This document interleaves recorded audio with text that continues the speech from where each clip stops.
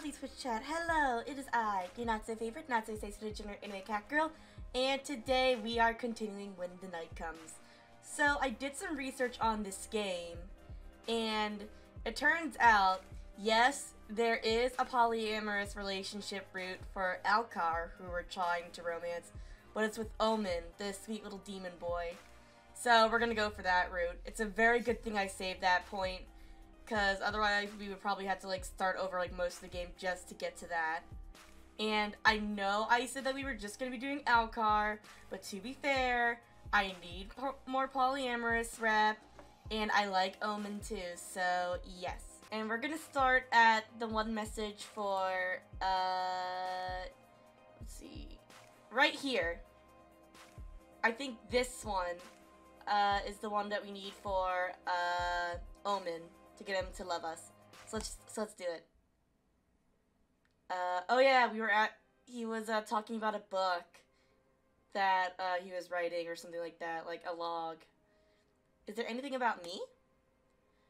You said you write about things that you find interesting. That's right. Anything that intrigues me, I guess. Sometimes things I don't understand, so I can ask someone later. Human things, mostly. I smile, enamored. He's so wonderfully curious. It's a nice break from the doom and gloom that the others have spoken to have been emanating. I can't fucking read! Is there anything about me in there? He stutters, holding the book a little tighter. Oh, maybe. Ooh, he's writing about me. I see that little blush of yours. I raise an eyebrow at him, and he shyly drops his gaze. Yes. Yes, there is. Oh? My smile grows exponentially, and Omen smiles in return. The color in his cheeks is almost matching his shirt. What'd you write about me?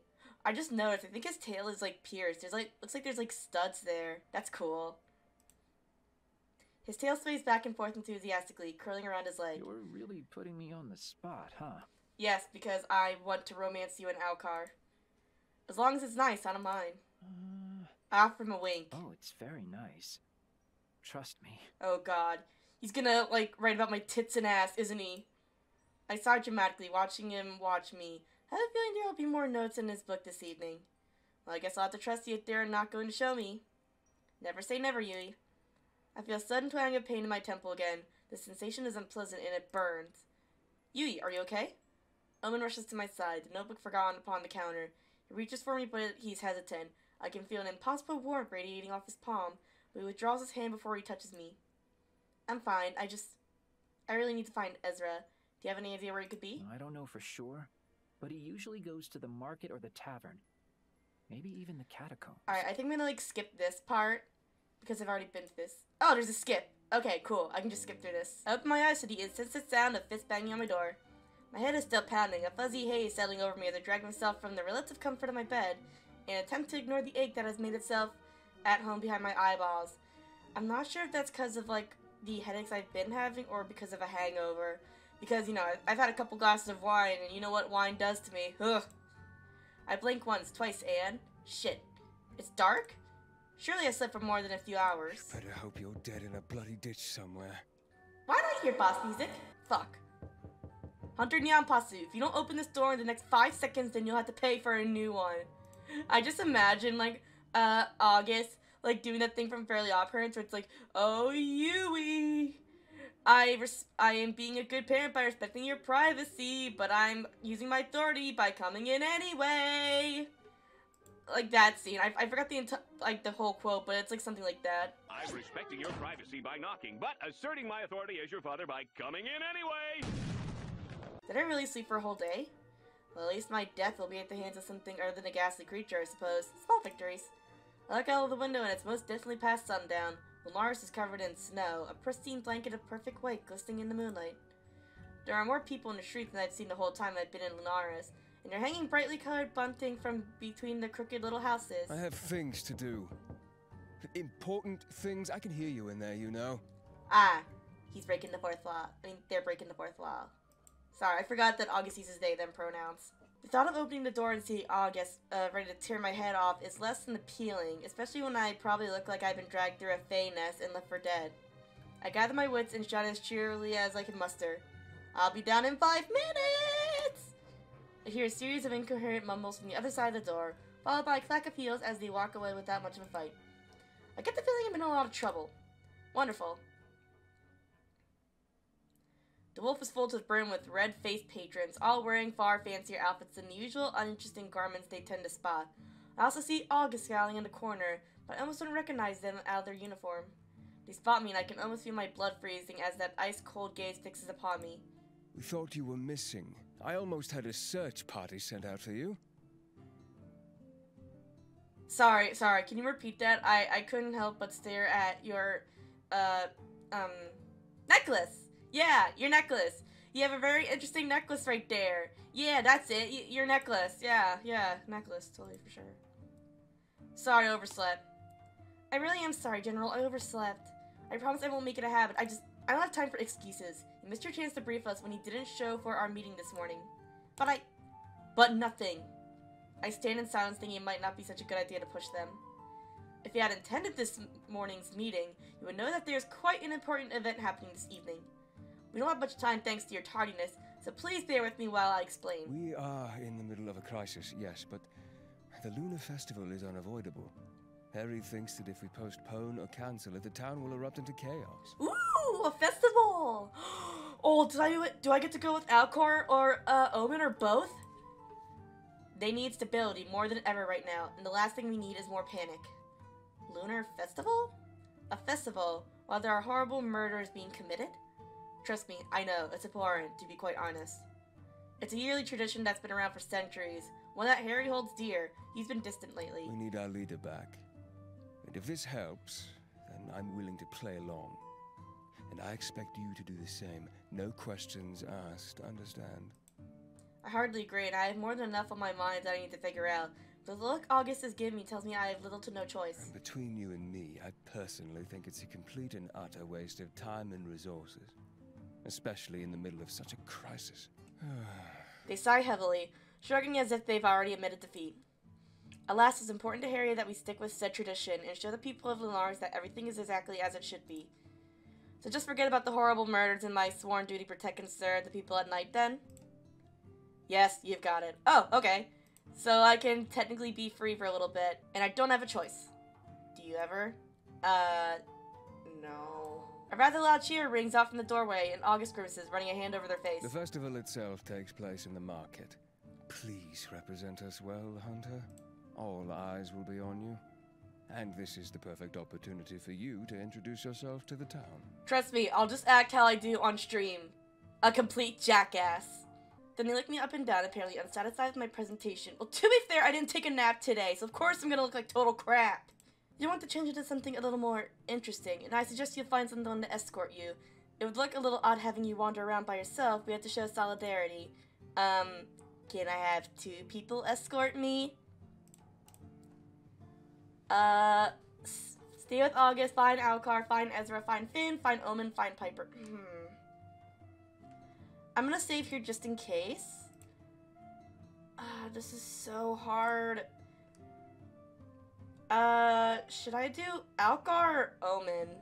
Alright, I'm gonna run a poll and y'all are gonna choose who I'm gonna be hanging out with. Hopefully, like, choosing, like, either one doesn't affect the poly route, because I still want to date both, and I hope there's a way to date both.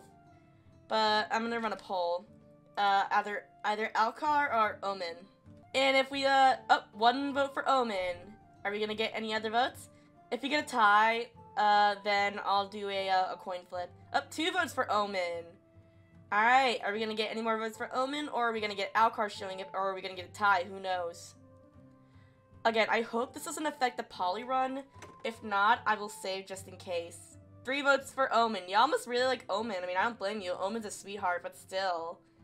Poor Alcar, he's getting nothing tonight. I mean, I'll hang out with him later, but still. Alright, we're hanging out with Omen.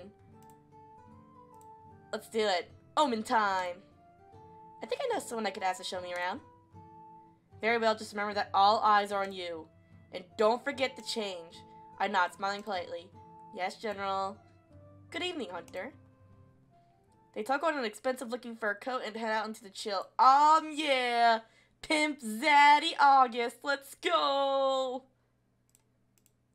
I look down at my outfit, sighing as I resign myself from the fact I should probably change. cold is biting as I stepped out of the warmth of the wolf. Ooh, pretty. I head for Ezra's shop because that was the last place I saw Omen. I can think of no better person to go with. Snow is still falling, and Onars looks beautiful beneath the blanket of sparkling, luscious white. I turn the corner and see Finn and Ezra outside his shop, the mage light lantern flickering and fading as the witch steps onto the street. He squeals as Finn shoves a handful of snow down the back of his coat, shoving the vampire playfully. Finn picks him up and spins him around once, twice, the brightest smile on Ezra's flushed, freckled face as he releases him. Ah, gay people. Also, goddammit, Gabby! Yui, are you going to the festival? Yeah, oh, you look so cute, Ezra. I love the little fur. And, Finn, I don't know if you're gonna get cold wearing that. I mean, your man titties are, like, almost sticking out. I mean, but then again, you are a vampire, so I don't know if it's gonna affect you too much. I nod eagerly. Yes, well, I was told I had to. Willenheim, I'm guessing? Got it in one. At least you get a night off, I suppose. Cherish it while you can. How are you feeling, by the way? My head is clear after my exceptionally long sleep, but a strange feeling still lingers. I'll be okay, just a little confused. Hopefully I can get some clarity once I get to speak to Harry and August in the morning. They share a loaded look, and I feel they're keeping something from me. We better be going if we want to make the most of the festival. Yes, would you like to join us? Actually, I was looking for Omen. Another shared look, this time a little more playful. A demon, You don't strike me as the type to... Ezra elbows him in the arm, causing the vampire to flinch. Oh, Finn knows. Finn knows that I'm into Omen. Finnegan, please. Sorry. He's inside. Take care of him, won't you? And don't let him eat any chocolate, I beg of you. Oh yeah, I remember. Omen ate like a shit ton of chocolate, and Ezra was like really worried for some reason. I forgot why. I will, and noted. Goodbye, Yui. Have fun. They take off down the street, Ezra quietly cursing Finn out as they go. The vampire slings his arm over Ezra's shoulder, throwing his head back and laughing loudly. I can still hear it echoing off on the stonework when they're out of sight. Gay people! I step up onto the stupid knob once before entering. The shop is warm. A nice reprieve from the biting winter outside. I spot a pointed tail swaying behind the shop counter, and as the bell above the door jingles, Omen pops up. Yui! Oh, my handsome baby! Look at my handsome boy! I love him! Hello, Omen. What are you up to down there? I was just looking for my notes. I thought I'd lost them, but apparently I'm just excellent at hiding stuff. I had to wait for Finn and Ezra to leave to get a proper look around here. I'm not supposed to go near the counter. Why not? He drops his gaze, his tail wrapping around his leg, ears drooping. I may or may not have accidentally set fire to it once. Maybe. And he commits arson? Oh, Omen, my beloved, we are gonna get along so well. I move to where he stands, and sure enough, the wood at the base is blackened. Does that happen a lot? He shakes his head, looking a little sad, maybe even guilty. Not really, but it does catch me off guard here and there.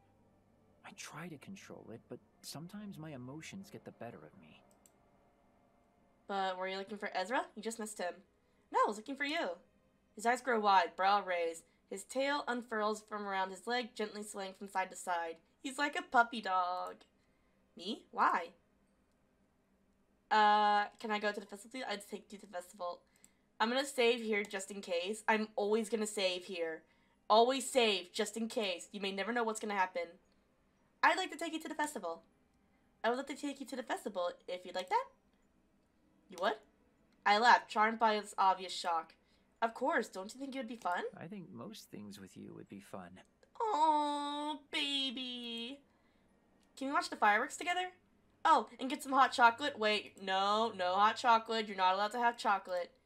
He looks at me as if he's testing the waters, waiting to see if Ezra has informed me that he's banned from indulging in the sweeter things. Maybe we'll just stick to the fireworks? He already told you, didn't he? Well, it was worth a shot. Okay, but why can't you have chocolate? He grabs his notebook, tucking it into the safety of his fluffy coat. Let's go. Omen skips along beside me, tipping his head skyward to catch snowflakes on the tip of his tongue. Oh my god, I love him. Baby boy. He's so childish and I love him. A tongue which I'm startled to discover is alarmingly long and as black as the night. Ayo? I try not to stare, but it's hard. Very hard. Omen, do you mind asking me what kind of demon you are? He stops dead in his tracks, looking around to check if we're alone as he continues down the icy cobbled street. Oh, I'm not supposed to tell. Well, that's not suspicious. Watch him be like Satan or something. Does Ezra know? He nods, wrapping his arm around himself. Yes, but I didn't tell him. He just knew. No one else does, though, and I'd love to tell you, but...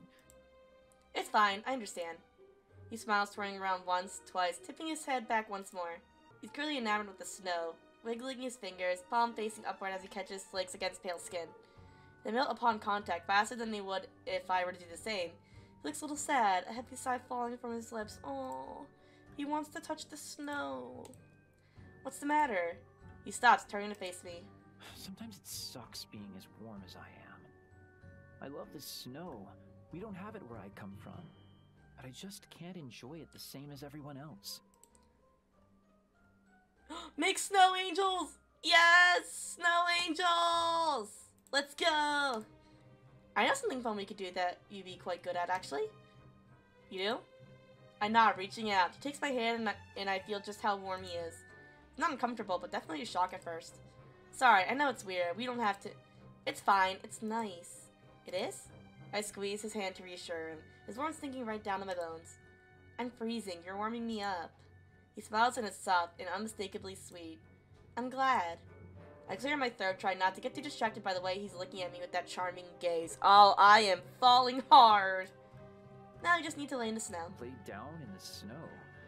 But it'll just melt underneath me. I drag him towards an undisturbed patch of snow that sits between two houses, falling to my knees and urging him to follow. Sure enough, the snow quickly melts beneath him. Well, that's kind of the point here. Just copy me, okay? He nods quickly, following my lead as I lay on my back, still clasping his hand as I splay out my arms and legs. He starts to laugh at me and my flapping, but when he realizes what I'm doing, he enthusiastically joins in. I help him stand when we're done, and his snow angel is far more impressive than my own. See, you can have fun in the snow. You're an angel now.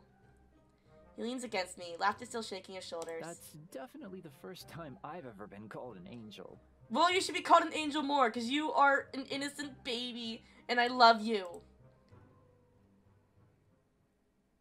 We reach the market a little while later, having become quite distracted with Omen's fascination with the snow. He's in an amazing mood, bright and cheerful, and I feel my worries melting away while I'm in his presence. He insists that we seek out the area at the market where they sell food and drink, and I keep my wits about me and heed Ezra's warning. No chocolate. You're serious? I stand my ground, even when he looks at me with those big brown eyes. Ezra said no, and I trust that he's looking out for you. Do you want to tell me why you can't have chocolate? I might be a little allergic to it. Allergic? That's the thing? You're allergic? Wait, can you be allergic to chocolate? That's a thing? Demons can have allergies? Apparently, yeah. Then definitely not. I don't want you getting sick. He huffs, sliding up to me, his tail swaying lazily behind him. All that happens is that my tongue gets a little weird, tingly even. I clear my throat, nodding. Okay. A heavy, stubborn sigh, and I wonder if I'm about to see a demon temper tantrum. He doesn't supply any further information and instead offers me a shy smile. Tingly? He nods, his tail curling around my wrist, giving it an insistent tug. Please? Just a little? No! Oh god, I had to let him have chocolate? It's gonna kill him! Whatever. I'm doing it for Demon Cock. I find it quite hard to deny him when he's looking at me like that. I sigh to feed him, but before I have said yes, he's excitedly clapping. Fine, but just a tiny taste. Nothing too crazy. Deal? Deal. You pick something, and we'll share. I return with a box of chocolate truffles, lovingly wrapped in gold tissue paper and tied with a red bow. This reminded me of you, the colors. Yes, they're my favorite. Now it's chocolate time. I roll my eyes, unable to stop myself from smiling as I open the box, letting him pick one. He delicately brings it to his lips, taking a careful bite. He hums contentedly as he chews, and I take the other half of the truffle from him before he has a chance to swallow it whole. It tastes amazing. Yes, well, it's always the things we like the most that we can't have. He sticks his hand in his mouth and I quickly crowd closer, prying it away. Are you okay? He clears his throat, lashes fluttering as he looks at me. I'm fine, it's just a little tingle. It's annoying, sure, but it's also quite nice. What do you mean by that? Oh. I clear my throat, trying to snap myself from this little daze I've suddenly fallen into. One where I'm apparently fixating on a demon's tongue. Hey yo, what'd that tongue do? As long as you're okay. Aren't the fireworks due to start soon? Omen shrugs, looking up at the sky. I lost track of time.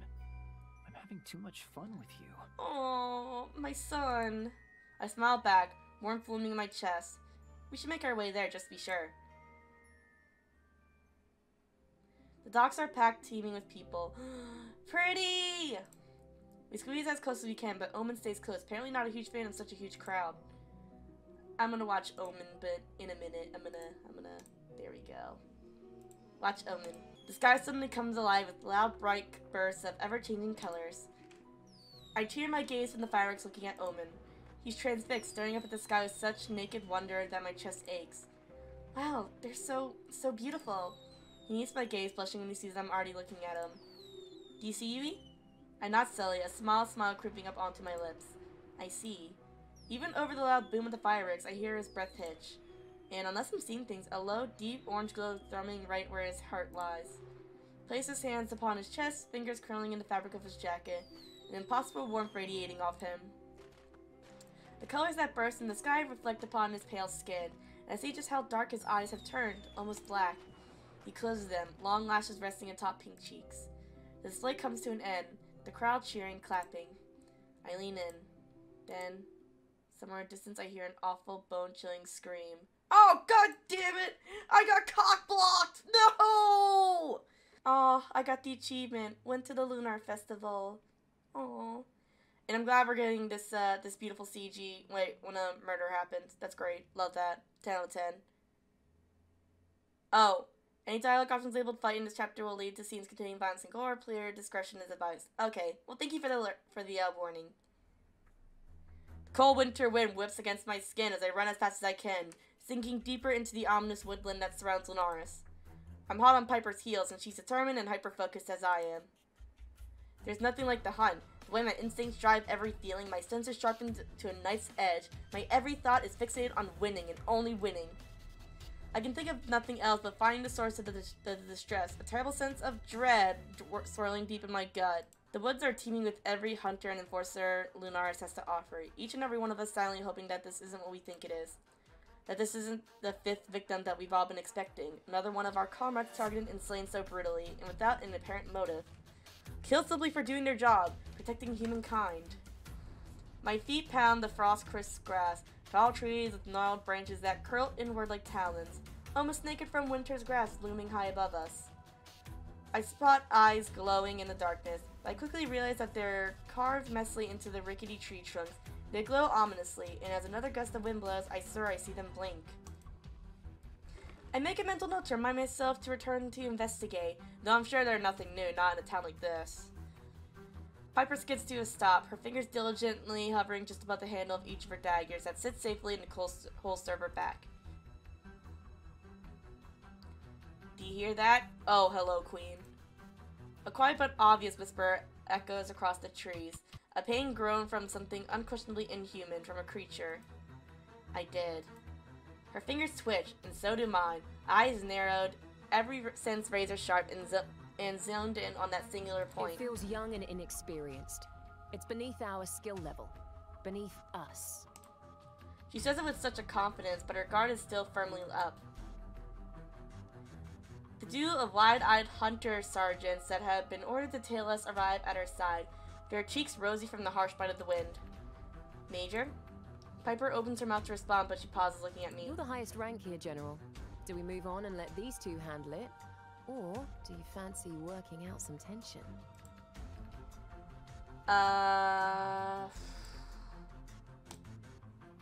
I'm gonna say leave it to them, because I kind of want to go back to Omen. I addressed the sergeants directly, deciding it's far more important that we continue to run to the rendezvous point and find August. Take care of it. They nod dutifully, unsheathing their weapons. Oh, I hope they don't fucking die.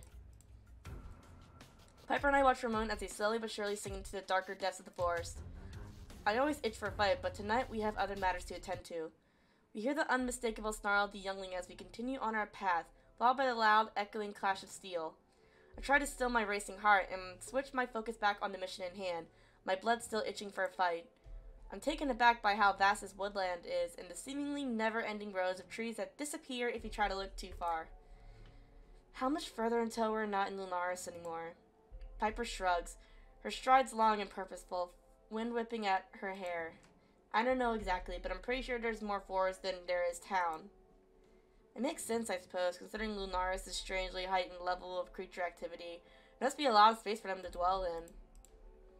Piper skids to a stop yet again, her hand raised. With a heavy sigh, she turns to face me. Her cheeks kiss pink from the binding cold, as I'm sure mine are too. She squints at me, just something on her mind. This feels weirdly normal, doesn't it? I blink, confused. Normal? She feigns anger, her lip curling back over her perfectly white teeth. I mean us being out here together. My eyes widen and I catch myself before she registers my shock and takes offense. It does, yeah. Together sounds right, doesn't it? I write better alone. It does, yes. I can't deny it. I do feel sort of a kinship with Piper. Being out here with her is far easier than I anticipated anyway. It does feel quite normal, actually. I like it. I've never really had a partner other than August before. I know this isn't really the time or place to get sentimental, but I have to admit that I'm glad you're not a complete wanker. Thank you? I place my hand over my heart. I'm flattered. What an honor, Hunter Merriman. Don't make me take it back. Piper tilts her head to the side, a loud crack as her bones click right into their rightful place. Let's dash. It's easy to tell what we're dealing with as we draw near to the scene. Dozens of hunters and forces of varying ranks saturate the small clearing, majority of them still dressed in their festival attire, much like Piper and I. We spot a retrieval team emerging from the tree line. Their faces are pale and drawn. It's then that I know. They didn't make it. You're here. Hello, Pimp Zaddy August. We are. August sighs heavily, turning to look at the overwhelming scene that unfolds before us. It's not good news, as I'm sure you can tell. My heart sinks. I knew, but hearing it out loud is still unpleasant. Do we have an identity? They shake their head, brushing the front of their fur coat, and that I'm sure they're less than happy about wearing in such a situation. We cannot identify the... Their voice catches. There is no body. Again. Nothing but... well, I don't need to repeat such monstrous details. You've read the reports from the previous murders. Much of the same ghastliness. Piper scoffs, her shoulders tensing, and I swear I can see tears in her eyes. She's hurting and angry. This is fucking ridiculous! This cannot keep happening, August! I flinch, feeling the surge of energy as August reacts. The smell of ozone is suddenly thick in the air. Thank you, Piper, for your input. I didn't know this was upsetting. I assumed everyone was enjoying this. A dozen eyes turn to look at them, and they quickly calm themselves. August looks beyond exhausted as always. The skin beneath their eyes is purple, their cheeks drawn. Piper opens her mouth to retaliate, but wisely decides against it. This actually might be the first time I've seen her look guilty. August averts their gaze as if they can't bear to look at her. They're upset too. I suggest you keep your thoughts to yourself in such a situation. Unless you have any useful insight. It's not a question. Yes. Sorry, General. I thought as much. We're all hurting, Piper, not just you. August sighs deeply, sparing us both a woeful glance before they address the gathered forces. Hunters, any mages present will patrol the immediate area. Generals will head further afield and begin an extensive perimeter search. I want no stone unturned here. Any juniors need to get the hell out of here. You're not equipped to even think about dealing with whatever this thing is. And I won't be responsible for your demise. Anyone else present is to report back to headquarters immediately. We'll need people on the ground in order to reassure the townsfolk. I don't want this causing widespread panic. It's damage control time. There's a quiet, subdued mumble of yes, General, and they all dutifully begin to obey August's orders, disappearing in various directions. Would you like to join me in the perimeter search? No, I'd like you to go home. Leave this to the others. We need you ready for anything that may transpire overnight. Of course. Piper fidgets, uneasy. Well, you're a major, aren't you? If you were listening, you'll know what I asked of you. Tension between them is yet again immensely unpleasant. Of course, General. She should have expected such a response, and I wonder if she'll learn, or maybe she's hoping to rile them up. I can't tell. She throws me a quick, pitiful glance before she glares at August and turns to join her comrades. Later. August massages their temples, inhaling sharply. I notice that their hands are trembling, and I unconsciously take a step towards them, fearful that they might pass out. They hold out their hand. I'm fine, really. General, Bitch, you ain't fine. You haven't slept in days. I appreciate your concern, Hunter, really. Anything that ails me is my fault and mine alone. Now please head back. I meant it when I said I need you rested. You'll be the first to hear if anything significant happens. I'll send a messenger to retrieve you when the victim has been identified. Of course. Good night, and stay safe. If you think I'm staying out here in this for another second, you're sorely mistaken. I have a mountain of paperwork the size of the iBack on my desk. Farewell, Yui.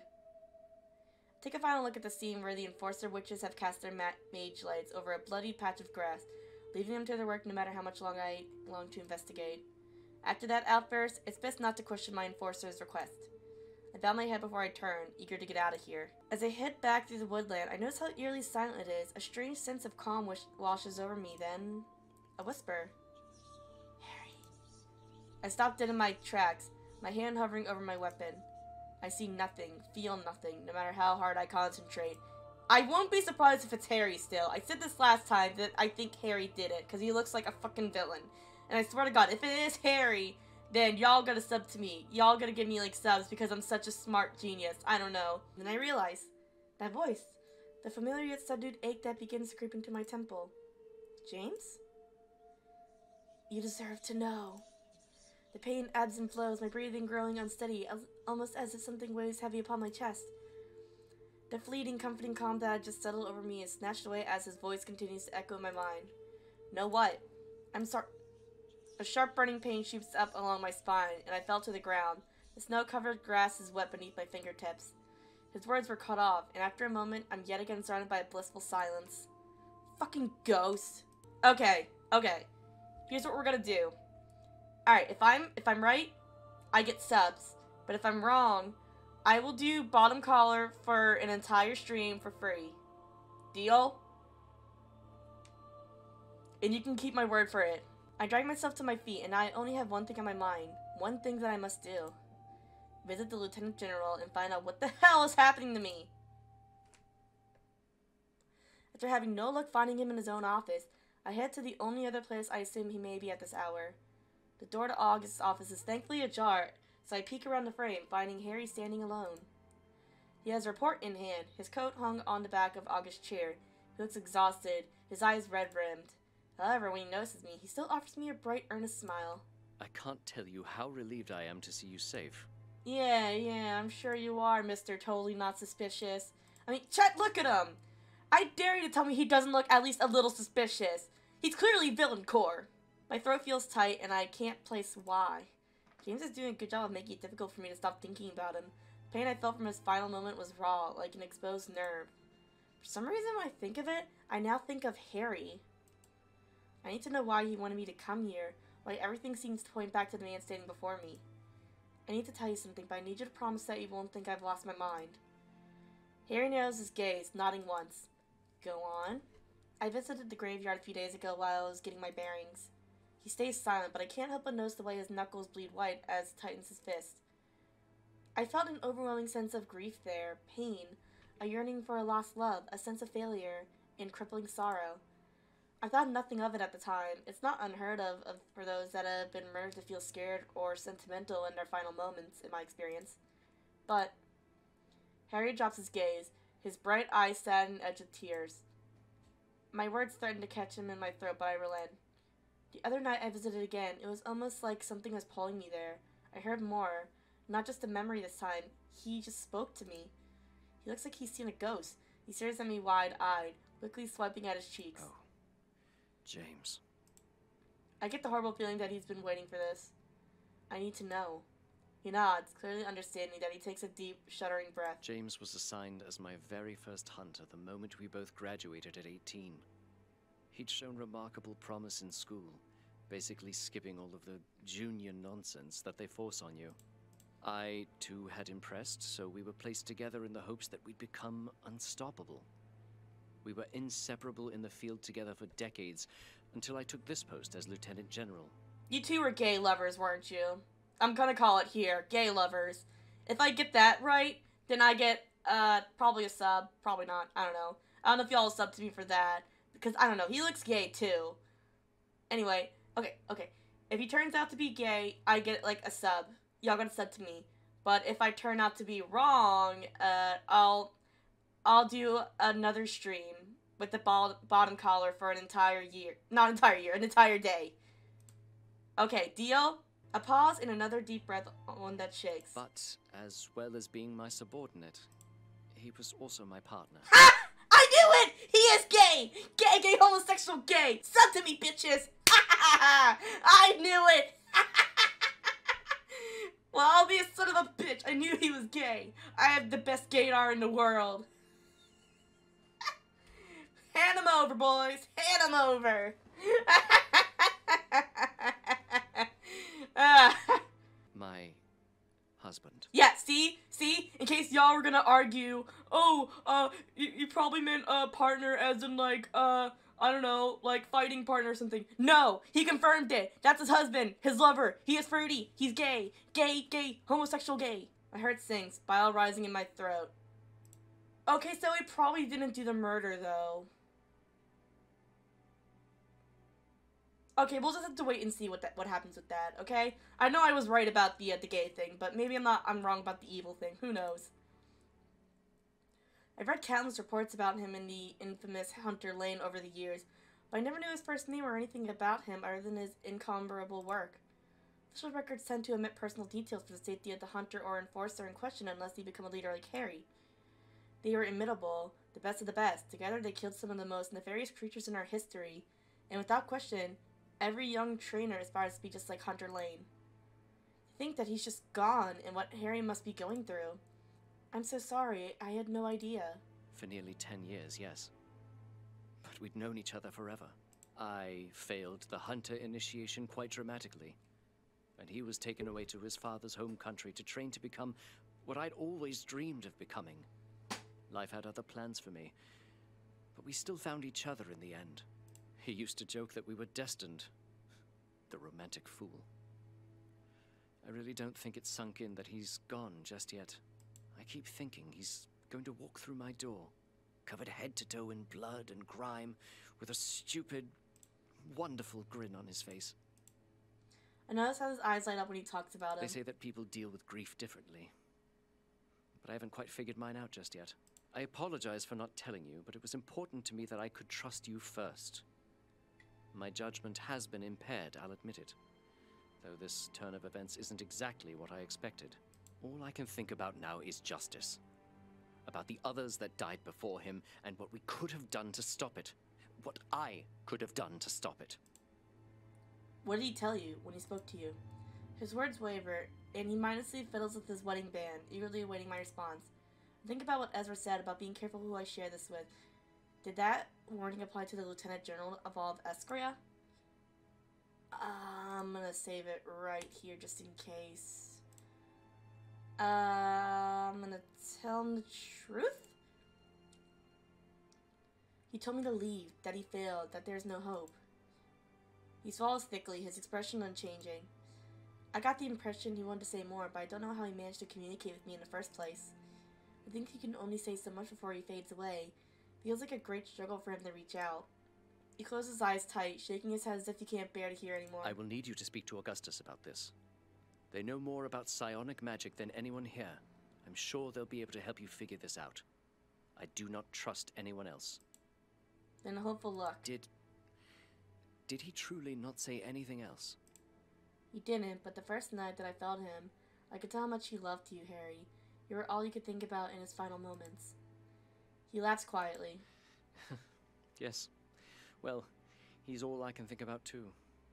A curse now, I suppose. Silence hangs heavy between us, and I don't quite know what to say next. He looks devastated, understandably. He must have so much on his mind already with the latest murder and now this.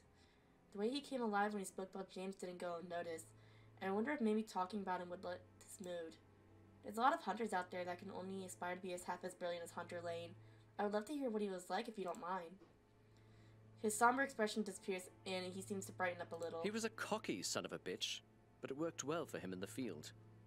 He was never careless, though. I often found myself watching him instead of paying attention to whatever was attacking us.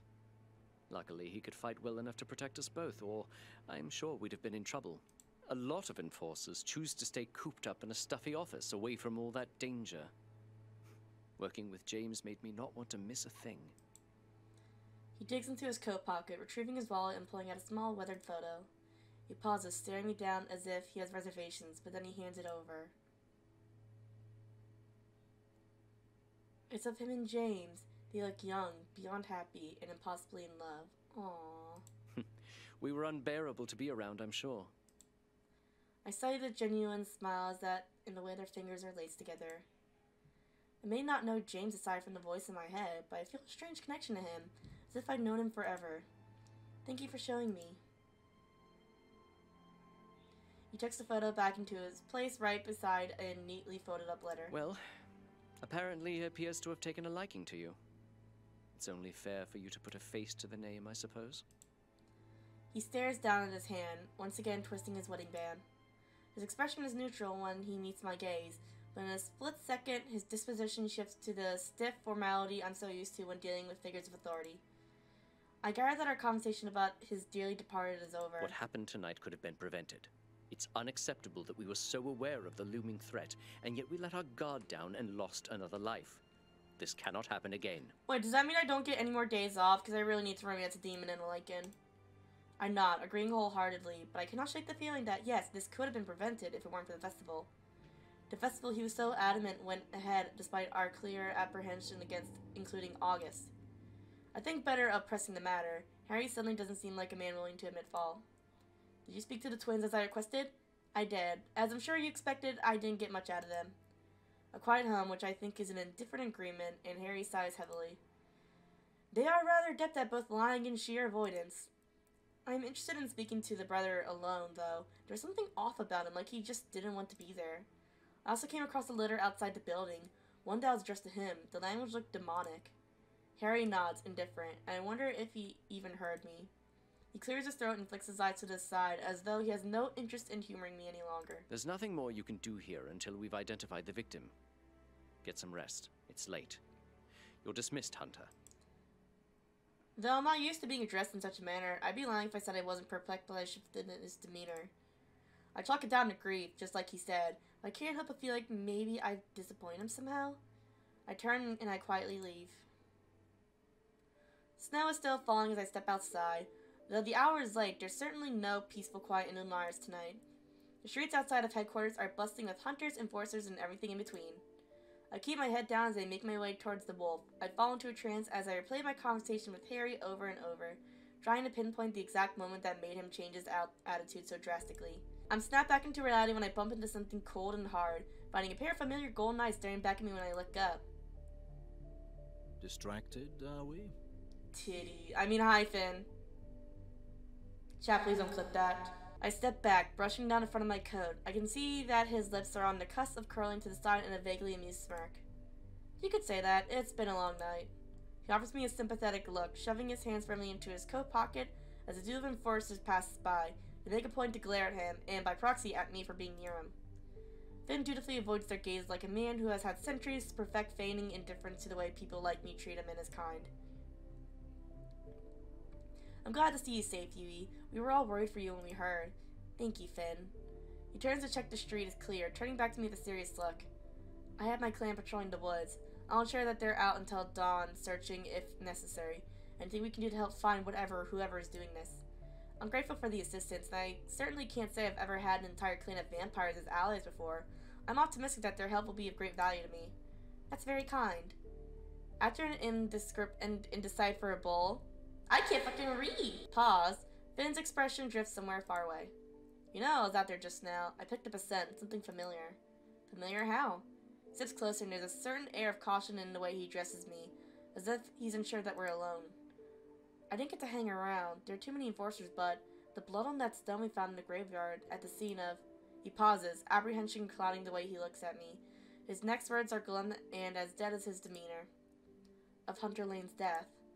He's testing the waters if the way he holds my stare is anything to go by, waiting to see just how clued in I am. I know about him, Finn. I spoke to Harry just now. He might be a vampire, but the look that crossed his face momentarily isn't exactly subtle. He casts his eyes away from me, the frown that settled out his brow softening around the edges. He licks one of his fangs, thinking with a forlornness that suits him a little too well. I see. And how did that go? I shrug because I can't really offer him anything else. I feel deflated and defeated. Not great. He's in mourning. I don't think he's in the right mind to be making decisions. Finn purses his lips, contemplating my statement. That's a bold way to speak of your Lieutenant General. But I don't doubt your instincts. I've lost loved ones, and it's never easy. The mind needs time to heal after such trauma. And all Harry is doing is delaying his grief. Immortality is a bitch. Eventually he throws me a half-hearted smile, but I sense it's something pitiful rather than friendly. I suspect my frustration with my current predicament is glaringly obvious without him having to read my thoughts. I'm sorry you've been kept so in the dark. I can sense that you're frustrated, and I don't blame you. As much as I may not agree with certain information being withheld, it truly is for your safety.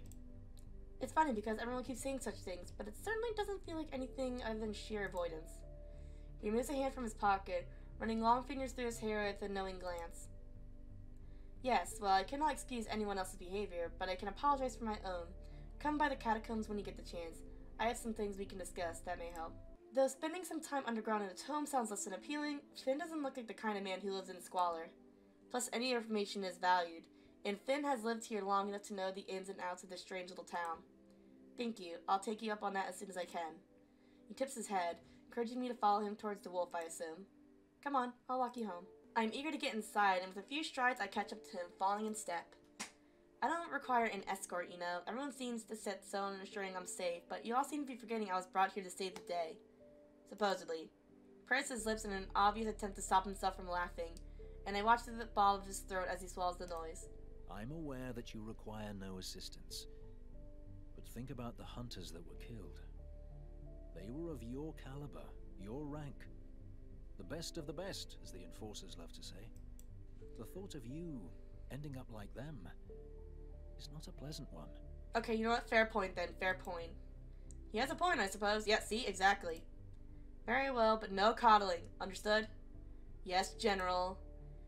He laughs again when he catches sight of the dramatic roll of my eyes, sidestepping with startling grace to avoid the elbow that I launched toward his ribcage.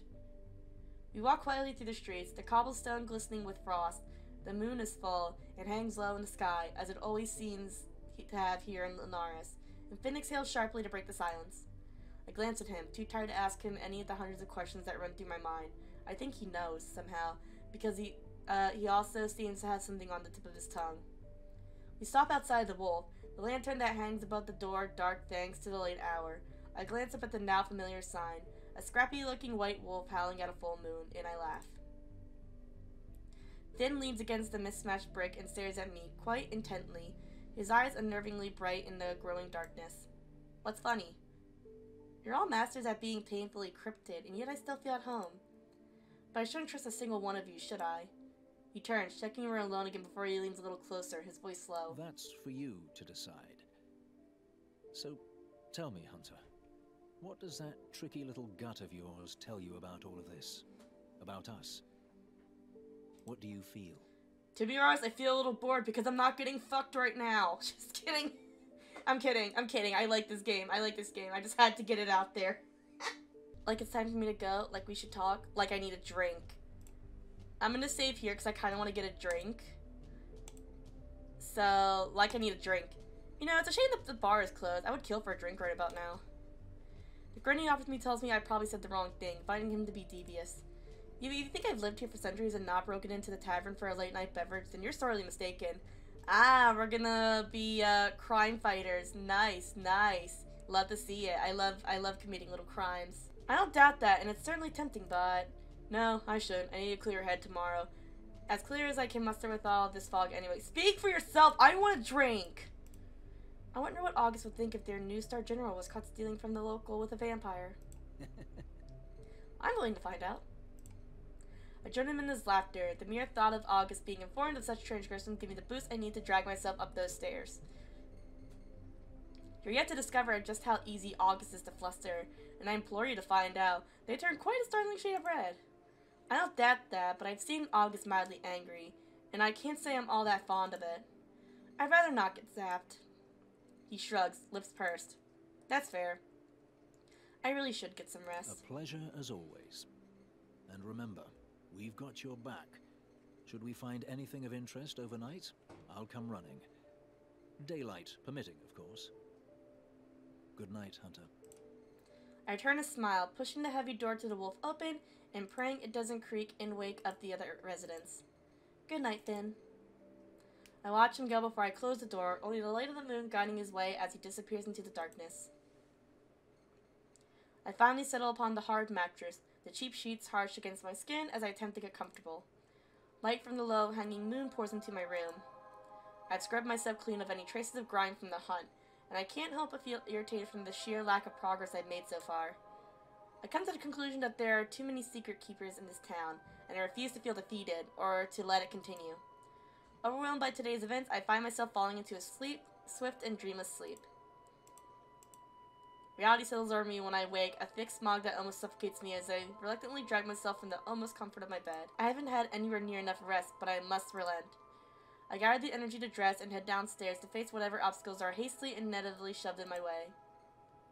Oh, it's daytime. Okay, cool. As my eyes take in the bleary sight of the empty tavern, the hideous sound of the scraping of wood against stone assault my ears. In a corner of the room, Alcar stumbles to his feet, the chair he's been sitting on almost toppling over, catches it and sets it right, then grimaces briefly before stalking over to me. Finally I get to talk to Alcar today. Let's go! It's easy to see the hunch of his shoulders and the stiffness of his posture for a moment. I wonder if he's hurt somehow. But as he comes closer, it seems more likely he's only worried, perhaps?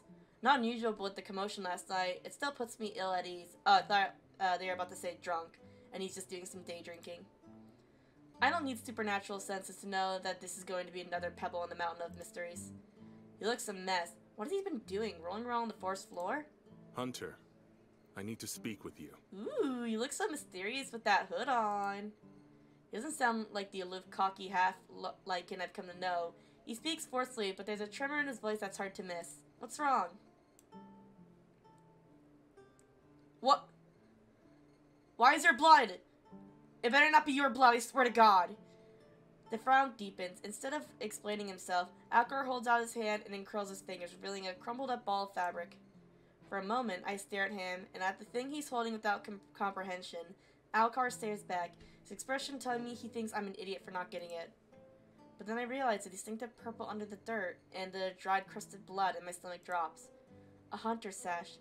Alcar is holding a hunter's sash in his hand. Or what's left of it. The thing is in a sorry state, its original color almost indistinguishable under the grime.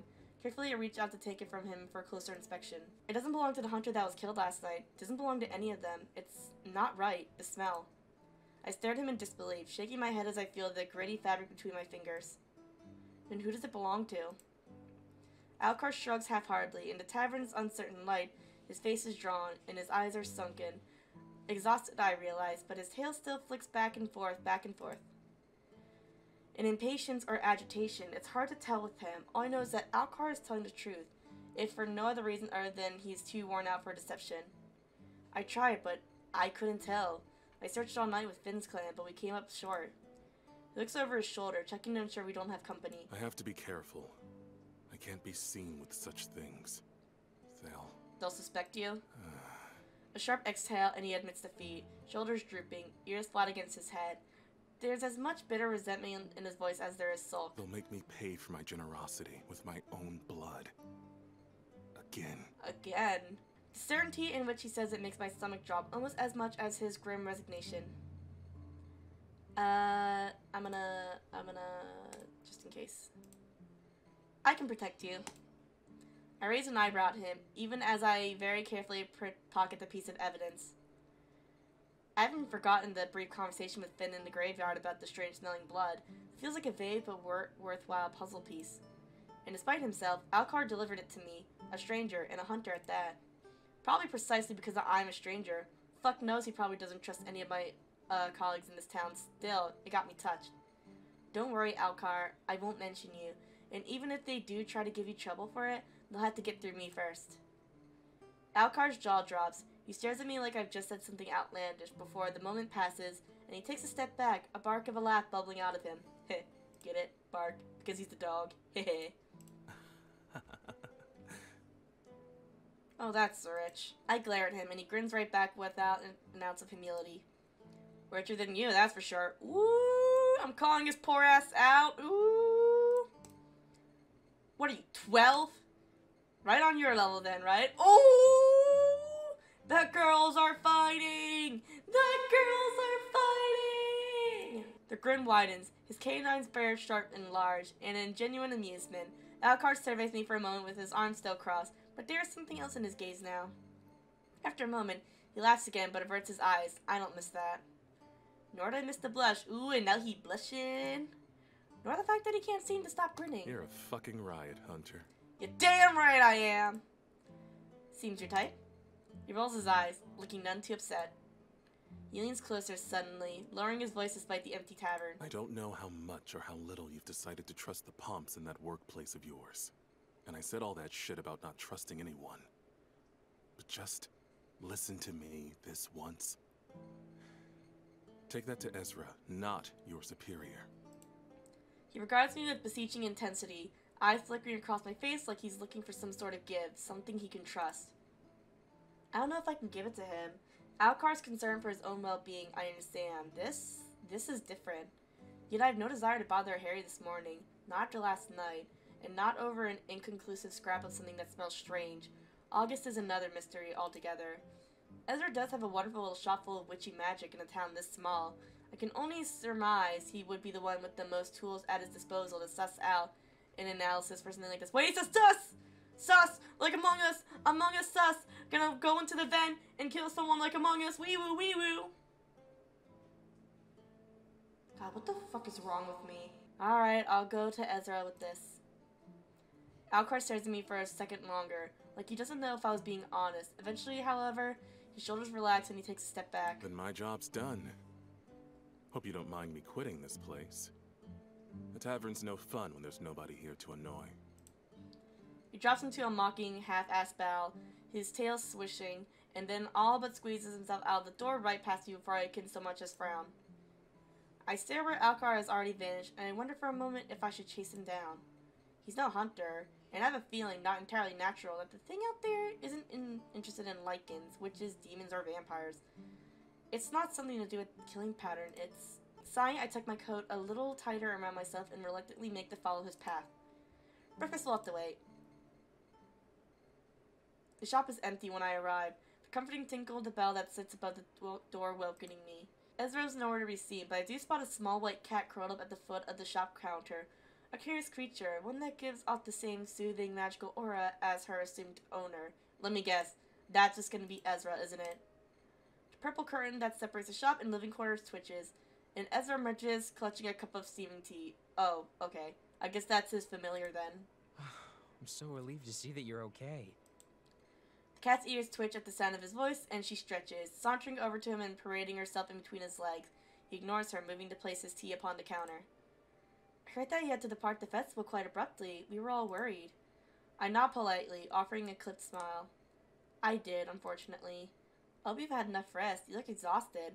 Not that I'm surprised after what I assume was an incredibly late evening. Would you like some tea? The sash feels heavy in my coat. As much as I enjoy exchanging pleasantries with the witch, I'm here for a reason. I actually need your help with something quite urgent. You do? What is it? Both the cat and Ezra watch me intently as I retrieve the sash, the violet bloodied fabric unfurling as I hold it up. The cat hisses, her hackles raised as she darts into the back room. That paired with the look on Ezra's face unnerves me, and I sigh heavily, exasperated as he rushes past me to lock the front door. Deadbolt and all.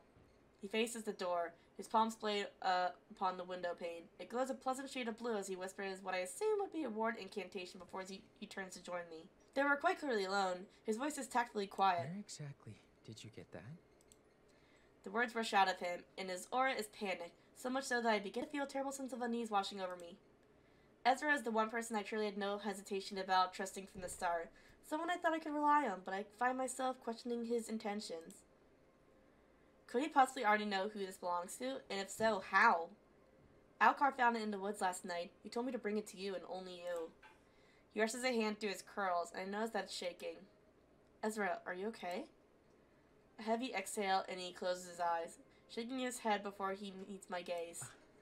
I don't think you understand. This puts us all in danger. Danger? I don't understand. It's just a sash. Simply hoped you could identify who it belonged to. You're aware of who its owner is, I assume, based on your reaction. I played dumb, disguising my interest and the fact that I know it's not the new victims. If he's hiding something, I'll find out. He moves around to the other side of the counter, nervously rearranging a pile of glowing crystals and pushing aside a dish filled with colorful gems. He spares me a glance as he takes a seat, and then he forces a smile. I have an inkling, yes. May I? He holds out his hand, which I observe is now perfectly steady. I'm hesitant to part with the scrap after that little display of uncertainty, but he seems to have collected his thoughts. Are you sure? He nods, wiggling his fingers impatiently. As sure as I'll ever be. Now, let us get this over with. As soon as the sash meets his palm, a bright emerald light emanates from his fingertips. The fabric covers mid-air, suspended by vibrant whorls of magic. I thought this said fucking whores of magic. I mean, I wouldn't be surprised if Ezra was a whore of magic. The movement of Ezra's hands is fluid like water as he commands his spell. I watch in awe as a mark forms before him, indecipherable, shape-shifting and changing. His eyes are alight, brighter than ever as the blood that coats the sash seems to pull away from the fabric, suspended alongside his magic. It's beautiful, a truly impressive display, but I ensure I don't take my eyes off him for even a second. His lips part, his brow deeply furrowed as he concentrates. He doesn't look pleased, and I'm not entirely sure exactly what he's doing, but whatever it is, I just hope that it helps. This is the first solid piece of evidence I've managed to get my hands on, and I refuse to rest until I get a name. A sharp inhale and Ezra closes his eyes tight, the magic dissipating, and the sash falls and settles upon the wood.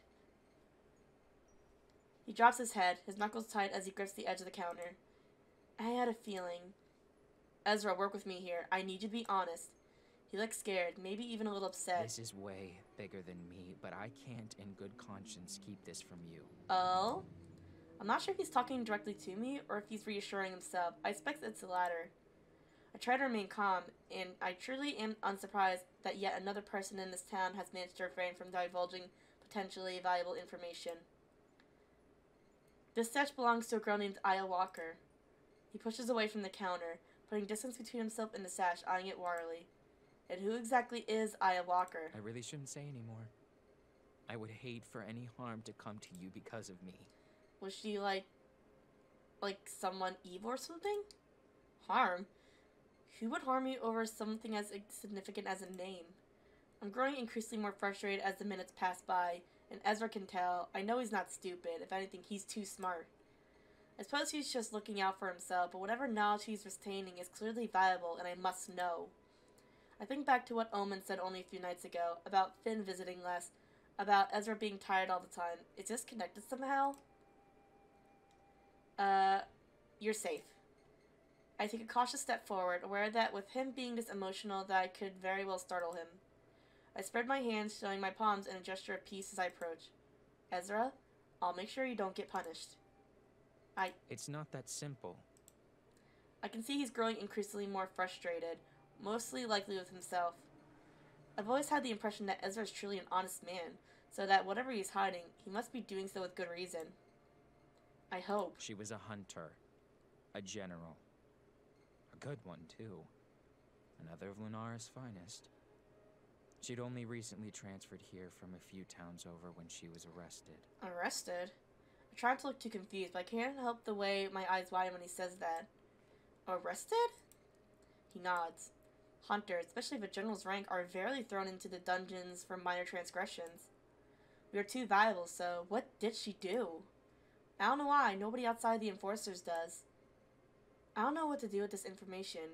A young general being thrown into the dungeons is alarming, especially when there's no apparent reason. Treason, murder, unlawful torture, these are all things that I know hunters have been imprisoned for, but never without the public having full knowledge. Such events are not usually quiet ones. I'm assuming, this is my theory. I'm still in the theory that Harry is evil. I'm assuming, she discovered something evil about, Harry and maybe James, and she wanted to expose them, but Harry framed her and put her in the dungeon? I don't know, that might be a stretch, but that's just a theory I'm working with right now. We have families and friends. We save lives. There must be something, somewhere that tells me why she was stripped of her title and thrown in a cell. I take the sash from the counter and tuck it back inside my coat, and Ezra keeps a close eye on the movement as it may jump out and bite him. Who is her enforcer? Ezra throws me that look again, the one where he looks sad and reluctant. Gus. Of course, because I don't have enough on my plate already. Of course, it's August. He quickly scrambles to add to his statement, clearly not wanting me to think ill of August. Only in the interim while her transfer was processed. She and Piper hit it off quite quickly, but she was gone before she had a chance to thrive. I take a step toward the door and Ezra nervously follows. Where are you going? He looks like he wants to reach out and stop me, but he thinks better of it. I'm going to clear my head before... I don't know.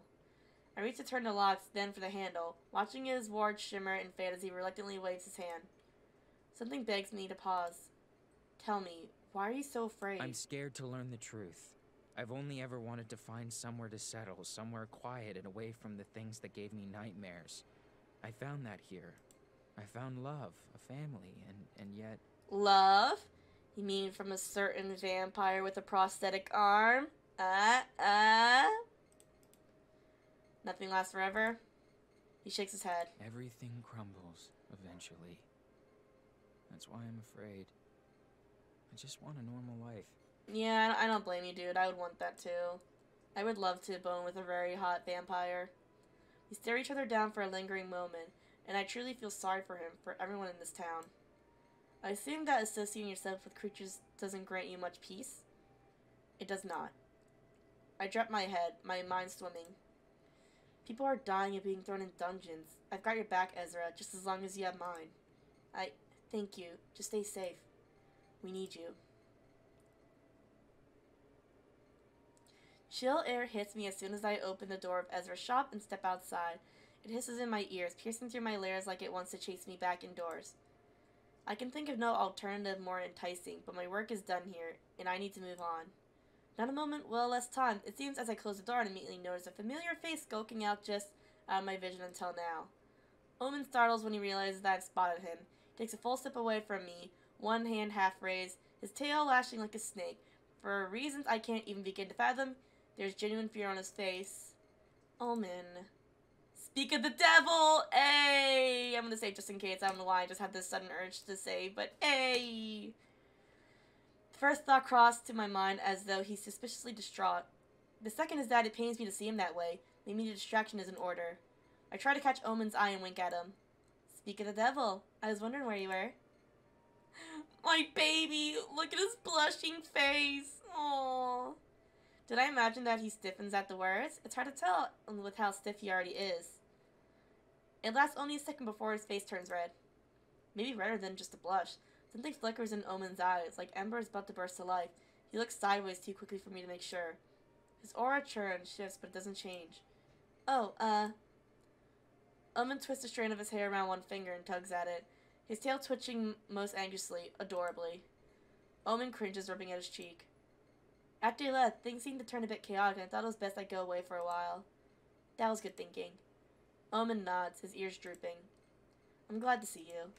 I'm glad to see you too. I was worried I scared you away after the moment we almost... Oh, the kiss. Right. I wave a hand vaguely over my shoulder, hoping that's a distraction off the docks. The almost kiss that August would have skinned me alive for. I don't give a fuck about what August says. I'm gonna smooch the demon and also the Lycan. Now where's the Lycan? We're gonna get him over here and we're all gonna smooch each other. Not that Omen seems to need directions. He's looking at his shoes, at the door to Ezra's shop, at my shoes, at something behind me, anything but my face. Is Omen autistic coded? Because he's not giving me eye contact, and that's usually a sign of autism. I don't know. I wouldn't really be surprised if, like, the characters in this game are neurodivergent coded, because they're already, like, LGBT, and this company puts a lot of thought into their games. No, you don't scare me off. I wasn't running away. I enjoyed our night together. You were very kind to spend it with me. I feel the same. He laughs. It sounds startled and helpless, but even as he stifles it, a grin dances around the corners of his lips. It lasts for just a moment before he falls serious again. I'm looking for someone. Omen says this very quietly, like he's confessing a secret. He scans my face with eyes flickering red rather than the usual warm brown. I wait since there's little else I can say. Then something feels to resolve. Omen looks from me to Ezra's door, then takes a step back, his mouth tight. She's probably not in there. I should get going. It's nice seeing you again. She? You mean, Piper? He makes a turn away, and I don't know what moves me to act. Perhaps it's his aura, the way I suddenly sense it swell under his glamour, and spot the wisps of flame trailing from his hair and the tip of his ears. Perhaps he's walking away and I simply can't let him go right now. Perhaps I'm tired of one more fucking mystery in this town. Either way, I reach out and grab his wrist. Wait! And instantly regret it. Oh! Heat scorched my hand, forced me to withdraw with a small cry. Oh! Omen! Oh man, Omen! Omen looks over his shoulder at me with glowing amber eyes, his lips drawn back in a half snarl. His still eerily human face is framed by a wreath of fire. My guts clench, twists drop under the sudden glimpse of an immense, blistering presence that sprung out of nowhere. My instincts scream at me in warning. Demon. Then Omen jerks back at the thought of a trance. And everything extinguishes. I don't know how long we stayed outside Ezra's shop with the space of a sword swaying between us. Omen's arms are limp by his sides, making no move to defend himself. All he does is stare at me with huge eyes and palpable horror. I'm sorry. No, baby, it's okay. I was the one that grabbed you without warning. It's okay. That's my fault. I'm so sorry. I force my mouth open to tell him it's alright. I've had worse, really, but I can only pry my jaw apart. The words, I can't force through. My baby. He's not waiting to hear them. He's stepping away. 1, then 2, then 3, and he turns around and flees. I can't move my legs to follow. By the time I get enough control of myself back, Omen's already long gone. In hindsight, I'm glad I couldn't follow him. It takes a tremendous effort for me to pry my stiff fingers from the comfort of my weapon. What have I done? I've been sitting in my room at the Wolf, waiting for the sun to set, waiting for darkness to fall so I can carry out my next move. No messenger had come to summon me to headquarters, and neither had August come to bang up down on my door. I gathered the identification of the deceased hunter is taking a little longer than expected. Or, many dark things crossed my mind, but I pushed them away. I meant it when I said that I'm tired of being pushed from pillar to post, kept in the dark. Enough is enough. If this town wants saving, then I'll do it on my terms. I have a bad feeling about this. The door to August's office is thankfully unlocked, and I'm pleased to discover that it's empty. The desk is in its usual disarray. Papers and books haphazardly strewn across its surface. I take a deep breath and head straight for the filing cabinet I've seen August rummaging through so often, and I carefully open the drawers. Apparently, Piper has her own, a whole portion dedicated to her reports, an impressive feat. After much rummaging, I eventually find Aya's papers stuffed at the very back of the bottom drawer. If I didn't know what I was looking for, they'd have easily gone unnoticed. It certainly looks like August has tried to hide them, which only increases my suspicion. I find her transfer papers, a glowing letter of recommendation from her previous enforcer. Her records are clean with no discrepancies, nothing but praise. I see the words kind and thoughtful repeated multiple times, and the only complaint, if you can call it that our enforcer has is that she was overly cautious. Then I find it. Her discharge papers. An obnoxious red treason stamped across the front page. Oh, so it was treason. But I'm guessing she was framed. I don't know. Again, that's just a long cause. In the blink of an eye, the whole office lights up and the door loudly slams against the wall. Oh! Ah! I'm in danger! What are you doing? Business? I watch magic coat every surface flowing and curling over the walls, floor, furniture, even creeps over their clothing, their skin too. They stare at me wide-eyed, vivid violet swallowing the once ice blue of their irises, and though I should be concerned when I have been caught, I'm distracted. August. The magic that glimmers upon their clothing disappears and their eyes lose that outwardly glow, but their room remains alight. They look at the bundle of papers that I hold tightly in my hand, a frown furrowing their brow. I would ask that you put those back, Hunter. No, heart emoji. Their words are eerily calm, and they seem more concerned than annoyed. What happened to her? They close the door, clicking the lock and checking the handle before they walk towards me. As poised and perfect as ever, they stare me down. You know, not even Piper found those. I hate to admit that I'm impressed. Thank you, General. Now tell me what the fuck happened with her. August. They unfurl their fingers in a silencing gesture and I pause. August is still my superior officer, and I'm nothing if not respectful. I do not wish for Piper to be demoted, nor do I wish for you to meet the same fate, but I appear to be having a case of déjà vu. But, you know, sometimes the hand that feeds is a forceful one. I'm perplexed. I expected a much harsher conversation. August isn't exactly known for their calm temperament, and this is startlingly out of character. Aren't you going to admonish me? With a sly smile, they shake their head. No, Yui, I'm not. I believe in you, strangely. I believe that you're a bright light at the end of a very, very dark tunnel for this town. And I have been questioning things lately. Oh, so you're on my side. I have questions for you. I just want the truth. I have questions for you. I can't help but scoff at that statement. I stand here with a piece of paper in my hands that has apparently condemned a woman to life in a dungeon, and yet there's no explanation for that. No one knows why, and people are afraid to talk to her. What's going on? They clenched their fists. If I told you that I do not know, would you believe me? No. I contemplate that question carefully. Would I? Do I? At this moment, no, I don't. The answer I hoped for. If you trust me right now, then you'd be nothing but a fool. But truly, I don't know why. I assure you I'm not lying, but you can't decide that on your own. Something in my gut tells me that this is all really connected, and this doesn't exactly comfort me. The very institution that I work for, that I've dedicated my life to, I moved to pull out the sash and let it unfurl, holding it out before them, and August's eyes grow wide. Who does this belong to? I, Walker. Their expression is unchanging. I see, it's bloodied. I nod, handing it to them. They carefully lay it across their palms, studying it intently. Heavily and torn to shreds, whatever happened if she put up a fight? They frown, their lips purse.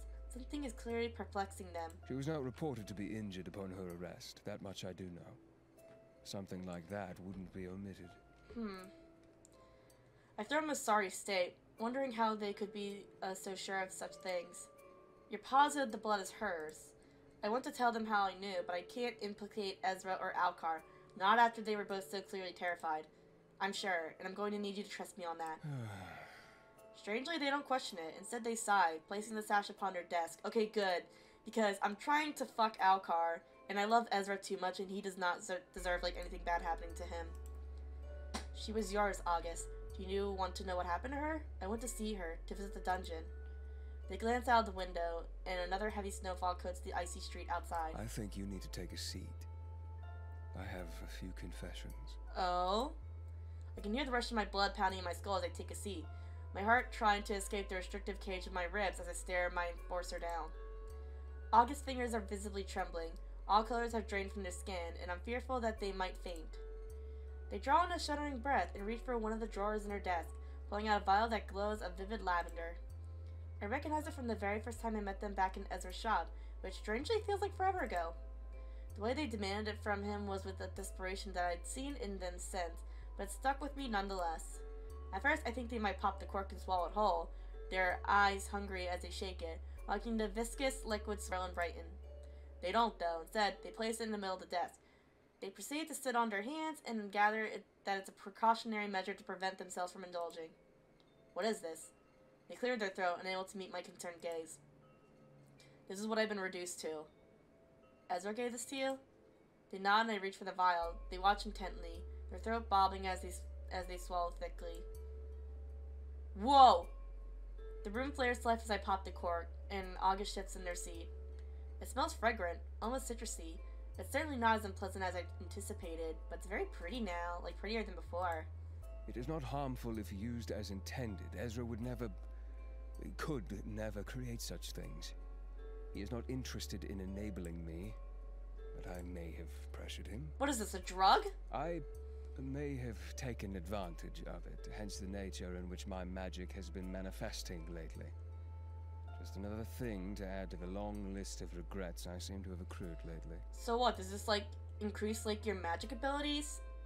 I look around the room, now understanding how such a display is possible. What does it do exactly? I can feel a crackle in the air, an obvious shift in the tension. My magic draws from the mind, and when using it often I tend to grow weary faster than most. It's a weakness I'm not proud of, and I cannot be viewed to be weak when in such a position in this agency. So, does this potion, like, keep you awake? Like, give you energy? They gesture towards the vial and I lay it back upon the desk. Therefore, this affords me the ability to replenish my mana, to put myself to use whenever required. Oh, okay, so it just recharges you, basically. Psionic abilities such as my own are rare, so I am required quite often. There are quite obviously side effects, though. Your health is more important than your notoriety, August. They seem taken aback by that statement, maybe even a little embarrassed. Yes, and I see that now. I've been a little blinded by the desire to impress. But the harder I look, the more I realize that I might be pushing myself to the limit for a broken cause. I blanch at that. Those words coming from August's mouth seem unreal. It's a casually honest statement, painfully honest even, and certainly not something I could imagine the enforcer I met just a week ago daring to utter. Too many questionable things have happened right under my nose. And I was too blinded by my determination to succeed to see. Aya, Piper, the murderers. We need to go back to the start, examine the root. The root being the agency, the enforcers? With a small nod, they lift their eyes to the ceiling, speaking their next words with great effort. Yes, the enforcers. Then why bring me here? That I cannot answer. I wish I could.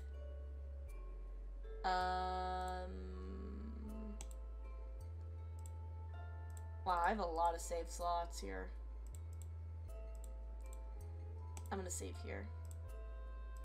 Ask about Aya. Tell me about Aya. They rest their elbows upon the desk, steepling their fingers. There's not much to tell, really. She transferred here only a few months ago. We'd barely become acquainted when she was arrested, though. Piper took a liking to her. A small smile crosses their lips. They worked well together, and I finally got to catch up on the ridiculous amount of paperwork I accrued during my time spent in the field with Piper.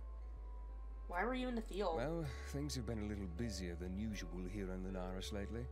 Creature activity has been at an all-time high these past few years, and Piper and I made an unstoppable team. I contemplated that for a moment, for any peak in activity is usually for a reason. It's been worse the last few years, not always this bad?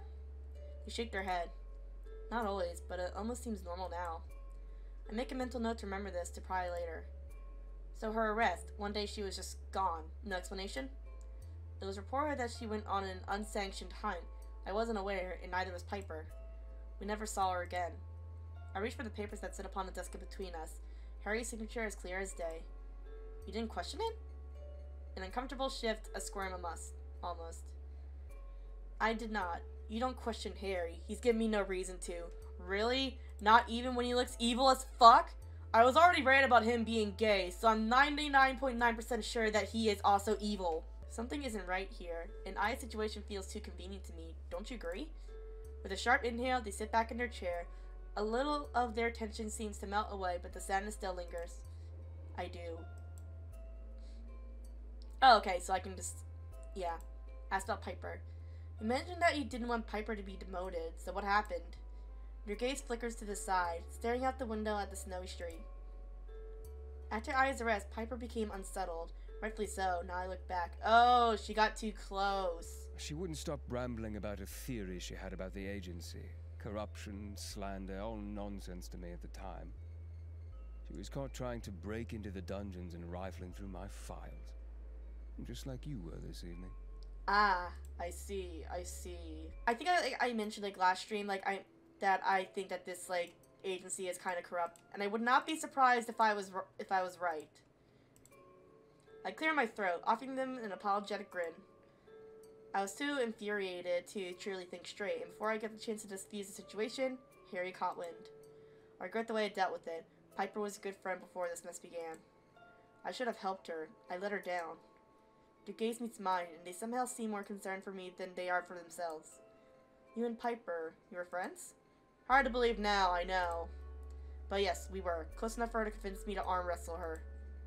They absentmindedly rubbed their elbow as if nursing an old injury. Yeah, I can, like, see, like, Piper beating your ass. Like, she's a fucking queen.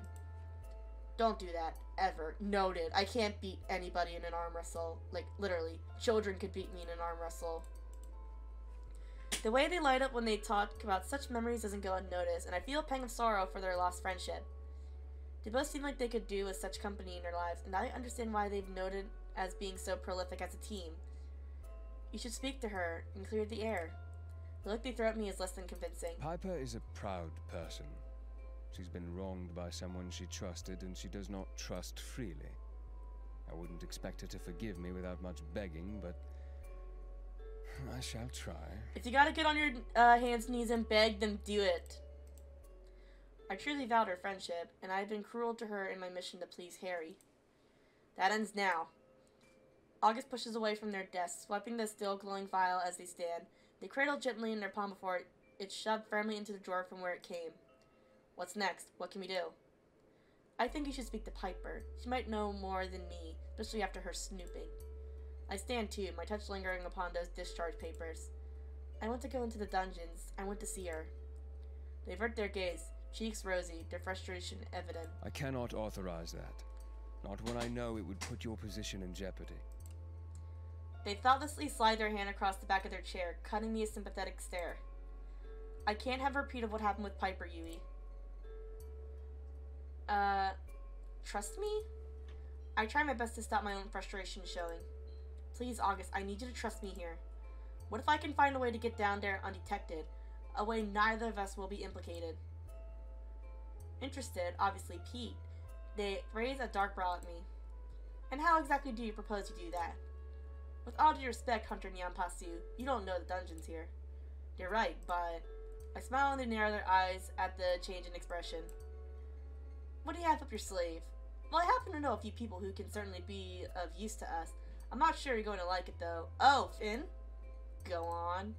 You may not approve, but we have a few eyes that probably know the dungeons better than any hunter or enforcer ever could. The dramatic and sudden roll of their eyes tells me they know exactly who I'm talking about. You want to enlist a bunch of vampires to help us break into the enforcement dungeons. Yes. And I was right. I knew we were going to trust Finn. Not a bunch, just the one. Finn has lived in this town longer than literally anyone. August scoffs loudly. Lived. He's as dead as a doornail. Well, he's more alive than you! So we're just going to walk into the dungeons, Casimir in tow, and hope not to get caught? Yes? I smell out their obvious distaste for my plan. Ezra, Piper, even Alcard, they can all help too. Do I have your permission to proceed? A pregnant pause follows my question, but eventually August meets my gaze once more. You have my permission. But please be cautious. I am no wiser than you here, and I cannot protect you if something goes wrong. I came here to make something of myself. I was so desperate to move out of the shadows of my parents. I come from a family that held me to such high standards. Standards I could never dream of meeting, no matter how hard I tried. Their words grew terser as the seconds passed, unraveling gradually. I don't want this to be my legacy. I want to make the world a better place, not a scarier one. I gather that August has suffered through many frustrations, and life has weathered them to the bone. They quickly gather themselves. I won't let you down. I don't doubt that, actually. I head back to my room at the Wolf to clear my head, and to try and figure out my hastily concocted plan a little more thoughtfully. I stay up pondering the fact that we still haven't been given the name of the latest victim, and I wonder if Harry is keeping it from me for a reason. After my conversation with August, everything feels wrong. A quick sharp pain rises in my temples. I feel that familiar presence lurking. Despite that, it would appear that no voices will visit me tonight. Yippee! I'm not having a moment! Because apparently nothing is sacred in this town, I managed to coax Piper's address out of Edna with very little persuasion. I head across the streets, unsurprised that she lives so close to the tavern, and as far away from headquarters as possible. Her house is small, but appears to have character, much like its owner. I take a deep breath and I knock. She looks surprised to see me, but her expression quickly softens. I wasn't expecting you, especially because I assumed you had no bloody idea where I live. Are you okay? A timid smile crosses my lips. I definitely don't think there's a conversation to be had in the street. Can we talk? Oh, sorry, of course, come in. Oh, I like it. Very homey, very comfy. I like all the knives hanging around the house. I love it. Nice touch of detail. Her house is warm and inviting. The walls adorned with an abundance of gorgeous weaponry and various plants and brightly colored pillows litter the room. Your home is beautiful. Thank you. I've been lucky, really. I know not all hunters catch a break like I have. Plus, real estate in this shithole is cheap. We share a laugh, but I can't help but feel a sense of urgency to discuss things with her. I decide now's not the time for pleasantries or stalling. Cutting straight to the chase is the only way. I have some news about Aya. Her eyes widen, looking to the side away from me. Aya? Please don't say what I think you're going to. I pull the sash from inside my coat and present it to her, but I'm quick to reassure. This was found in the woods, but that doesn't mean... She could still be alive, Piper. This is clearly out there for a while. She reaches out and runs her hand over the ruined fabric, her fingers shaking. With a deep inhale, she withdraws, turning to sit upon the arm of her sofa. Why are you here? She looks so sad, like she's only thinking the worst. I don't blame her, and I can't imagine how frustrated she must feel with the hand she's been dealt. I want you to know that I spoke to August last night. They were quite honest with me about everything, really. Oh, they were, I suppose they told you why I was demoted. I acted without rational thought. I was so angry. I offer her a smile, trying to catch her gaze. I may or may not have been caught doing exactly as you did. You didn't. I nod, feeling a little smug now that the fear of being reprimanded by my enforcer has dissipated. I broke into Augustus Willenheim's office, and I lived to tell the tale. Fucking brilliant. You've got guts. I'll give you that. Yeah, I'm a little bit of a bad bitch. I don't know if you can tell. I shrug, brushing it off. I'm grateful that the mood has shifted to something that feels a little lighter. You know, August regrets how everything happened. They seemed wistful. I think they missed your friendship. She frowns deeply, fiddling with the edge of her tunic. They hurt me. I think it'll take me a while to get over that. It wasn't even about the punishment. It was that they didn't believe me. You work with someone for all that time, but when it came down to it, they thought I'd gone mad. Why would I make up such a thing? Everyone jokes about us and our instincts, but they don't understand. When we feel something, we really feel it, you know? I nod because I do know. Whatever lies within us that grants us our abilities is something we cannot shake or ignore. If we sense something is in our pain or they're scared, we feel it in kind. If we love fully. If we can feel that something feels off, it usually is. They employ us to do what we do for a reason. I wish they'd have a better understanding of what or how we feel. She scoffs a quiet laugh, rolling her eyes and offering me a small smile. If only. If August wishes to make amends, I welcome their apology. But it will take me a while to trust them again. I was humiliated and betrayed by one of my only friends. They've got some begging to do. Yeah, I knew that there was going to be some begging. Don't worry, they'll be on their hands and knees soon. Now that I'd like to see. Shit, me too. I'll get you a front row seat if that ever happens, alright? Alright, bet queen, bet. Deal. Now I have a proposition. Oh? We're going into the dungeons! I want you to go into the dungeons. She stares at me blank, expressionless. You fucking what? Are you absolutely mad? Fancying a demotion too, are you? Well, let me tell you, it's not all it's cracked up to be. Listen, I may be mad, but I'm not insane. I throw her a look and she smirks. You're serious then? Well, Yui, I'm impressed. So come on then, what's this plan? I'm still putting the pieces together. You inspired me though. Good to know some good comes out of my suffering, I suppose. Do you have any tips? Any kinks you encountered on your journey? Ayo, kinks. Sorry, I just saw kinks and I'm like, yeah, you know I had to do it to him. There are wards, there are guards. It's pretty impossible unless... Well, you know Ezra, don't you? That witch is more than a pretty face. Speak to him and see if you can convince him to help. She's right. I've seen him use wards in his shop, and from what I saw of his magic the other day... You're a genius. She shrugs as if that's the most obvious statement I could have made. Duh. When you're ready, you know I've got your back. Always. Upon entering the shop, I found chaos. I spot Ezra frantically gesturing at Omen, the demon's tail tightly coiled. I'm wary of approaching him after our little incident yesterday, instead of choosing to observe from afar. I manage to catch Ezra's eyes, and he throws me a sympathetic look. He's stressed, his hands full of bandages and potions. What happened? Is my baby boy hurt? He mutters something quick and sharp under his breath to Omen, who then turns and stares at me with wide, starry eyes as the witch disappears through his purple curtain. If I ask what's going on, will you give me an answer? The question seems to catch him by surprise, and he looks away. His lips purse. He doesn't seem to have forgotten his outburst with me yesterday or his abrupt departure. Good. It isn't my intention to trip him with the reminder, but just as well as he remembers. Did you bring someone in who was hurt? Brown eyes snap at me almost instantly, and Omen moves as to step in between me and the entrance to Ezra's back room, then catches himself in the middle and forcibly drops his arms to the side. He opens his mouth, stammers without speaking, then his shoulders droop in defeat. A little spark that might have caught on the bandage rolls in his hand peters out. Yes, but maybe you shouldn't see her right now. I mean... He licks his lips, a flick of his black tongue visible. It seems so eerily out of place on a face so painfully human in its distress. At least let Ezra see to her first. He needs some space when he works his magic. It's gonna be the cat, isn't it? I'm sure our guest is alright. I haven't seen Omen this nervous before. In the admittedly brief time we've known each other, and his fear sets me on edge. Carefully and deliberately not to spook him, yesterday's almost burn is still fresh in my mind. I step forward and put a hand on his arm, squeezing it gently. He's gonna be talking about the cat. I feel like the her is the cat. I'm sure I guess they'll be alright. Ezra's tending to them after all. Omen blinks at me, then smiles and leans into my touch, visibly relaxing. He's a beacon of warmth in the cold room. His power is wound tight to its core.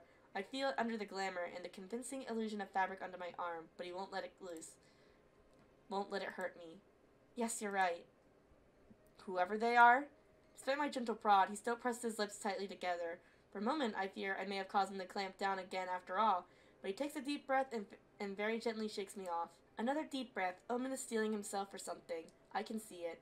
I decide to back off as well, giving him some space, shoots me a glance, and hugs the items he is holding closer. When he speaks again, his voice is very soft. Hunter Nyanpasu, no, Yui, I have something I must tell you. I'm listening? Omen smiles, though it's brief and weak, and also quick to disappear like candlelight in a storm. His eyes lose focus as he begins to speak. 2 years ago, I came to Lunaris. That is, I came to stay in Lunaris. After a disagreement with my sire, my father. Oh? His eyes flicker around the room almost nervously, and I find myself straining to detect any eavesdropping presence, but there is none. Omen seems to find the same thing because his shoulders droop again. You know what I am. I suppose you've already guessed. Demon? He sighs. Your people call him Lucifer, I think. The fallen divine. The Lord of Hells. Oh shit! Your father is fucking Lucifer? Takes me a moment to process what he said. Demon lore is plentiful and easily accessible when you're a hunter. Even in our early years at the academy, we poured our detailed logs of their fiendish hierarchies, favorite vices to exploit patterns of their appearance. I would damn well hope I know who the Lord of Hell is. Oh, that is very nice. Omen's brown eyes widen, his jaw going slack in surprise. The glamour truly is something, and I'm starting to wonder if he learned from it from the witch behind the curtains. It is? He coughs. That was sarcasm, wasn't it? Yes. Yes, see, I told you he's autistic. That was not sarcasm. No, it was not. Yes, no, it was not. Something else also hits me. Our sire? Omen bites his lip and looks away. Then he nods curtly, eyes flicking to the door leading into the shop. Well then. Does your father know that you're here in the mortal rim? Can he find you? A terrible thought crosses my mind. The burned bodies the hunters targeted? No! The vehemence of his denial is startling. I quickly hold up my hands for peace, but Omen isn't paying attention. He's shaking his head vigorously, trembling. No. No, that can't be him. Him or any of his minions. I would have known. I would have stopped them. His brown eyes are glowing with fire as he stares at me pleadingly. Literal simmering flames. I can feel the fire in his core standing here, far enough away, and now I know where it comes from, the familiarity making sense. That's one hell of a secret to hold on to. And who's that in the back then? Still, this demon right here in front of me, so nervous and so afraid I might hate him, and so achingly endearing takes priority. Thank you for telling me. Thank me? I nod slowly, hoping to see how serious I'm being. This is no small secret to trust a stranger with. I smile. But then again, we aren't strangers, are we? There is a pause. And then Omen smiles as well, wide, genuine, and so very relieved that I want to come to him. Give him a hug, anything. Yes, you're right, thank you.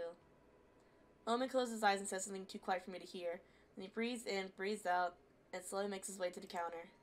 He sets all the items in his arms down there with such deliberation. I know he is doing so to calm his nerves. Something sneaks through still. I see a flicker of flame about his hair and intensity to his aura. But only briefly. The pressure fades as Omen raises his head. He doesn't look at me as he speaks. I think I'll just head outside for some fresh air. Are you sure? Owen smiles at me over his shoulder. The curve of his mouth tense. I think it's for the best. I don't want her to see me like this. Rattled and angry. She's my sister. She doesn't deserve it. Oh, your sister! Oh! I thought it was the cat. He trails off, staring off into the distance for a moment. Then he shakes his head and makes for the door, only adding one last thing before he steps outside. Will you go and say hello to her? I'm sure Elaine will find you quite lovely. Sure. Oh, that's her! Oh, she's cute. The second I lay my eyes on her, it's more than a little obvious that she truly is related to Omen, maybe even his twin, unless the glamour is simply fooling me. Ezra has a poultice carefully pressed to her dainty hand, a pile of gauze covered in a thick black ink e-clerk discarded upon the counter by his side. She blinks at me once, twice. Her eyes are as big and brown, and every bit as earnest as Omen's. Hello. Her voice is startlingly sweet, almost musical even. I smiled her politely, looking to see Ezra for a little guidance. Elaine, this is Yui. Yui, this is Elaine, Omen's twin sister. Ah, yes. I assume Ezra was just as unaware of her existence as I am, but he's polite enough to stay calm and focused, as friendly and as hospitable as ever. It's nice to meet you, Elaine. Oh, you too. Elaine narrows her eyes to me for a brief moment, shaking her head. She looks terrified. She dresses Ezra, but she certainly keeps her eyes on me, on my weapon. Where is Armoros? I look at Ezra, my confusion quite evident. Armoros? Ah, yes, that. Her face lights up when I say his name, but I gather that she doesn't fully understand my trepidation. Ezra turns to address the demon, patting her head gently. He's just outside, and you're all healed up, but I do think you should go and see your brother now. Okay, yes, I should. Ezra releases her, throwing me a sorry look over his shoulder as he turns to quickly dispose of the mess of medical supplies. It was lovely to meet you, Yui. Her demeanor is delightful, and I'm still slowly processing exactly where her brother just told me. Yes, you too. She glanced at me briefly before shyly averting her gaze, turning to meekly part the curtains that lead into the shop. Oh, Armoros! That's that guy, I think, right? Yeah, he's one of the twins!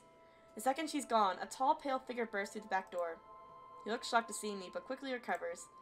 Is she healed? She's fine, and she's with her brother. I suggest you give them space for the time being. Ezra's words are final and somewhat stern, and Armoros quickly wilts under his vibrant green gaze, his eyes still lightly glowing from whatever magic he's just performed. I don't really know how to unpack all this. What happened to her, and why are you so desperate to be by her side? He stares longingly at the curtain, Elaine's voice quiet on the other side. Then I remember the note on the step of the ibex, the little heart. It says Hyla. Ah, well, I'm courting her, you see. Oh, you're dating her! Oh. Honestly, I can kind of see it. I kind of ship it, not gonna lie. The twin dating the twin. Love to see it. We're together. She's attacked last night by it, the one that's been getting to your kind, I think. Ezra and I share a look, doing little to hide our shock. It as in the creature? Armoros closed his eyes, sighing heavily, then he nods. Yes. If you need to tell us something, we can help. Elaine didn't need to get hurt, so if you know where this thing is... He looks at me, then back at Ezra, his throat bobbing as he swallows thickly. He's quite clearly battling the idea of divulging any more information. I'm gonna save here. Encourage him. Armoros, it's okay. You can trust us. We just want to help. She's right. No one will know what you tell us. We just want people to be safe. He sighs again, his shoulders sinking in defeat.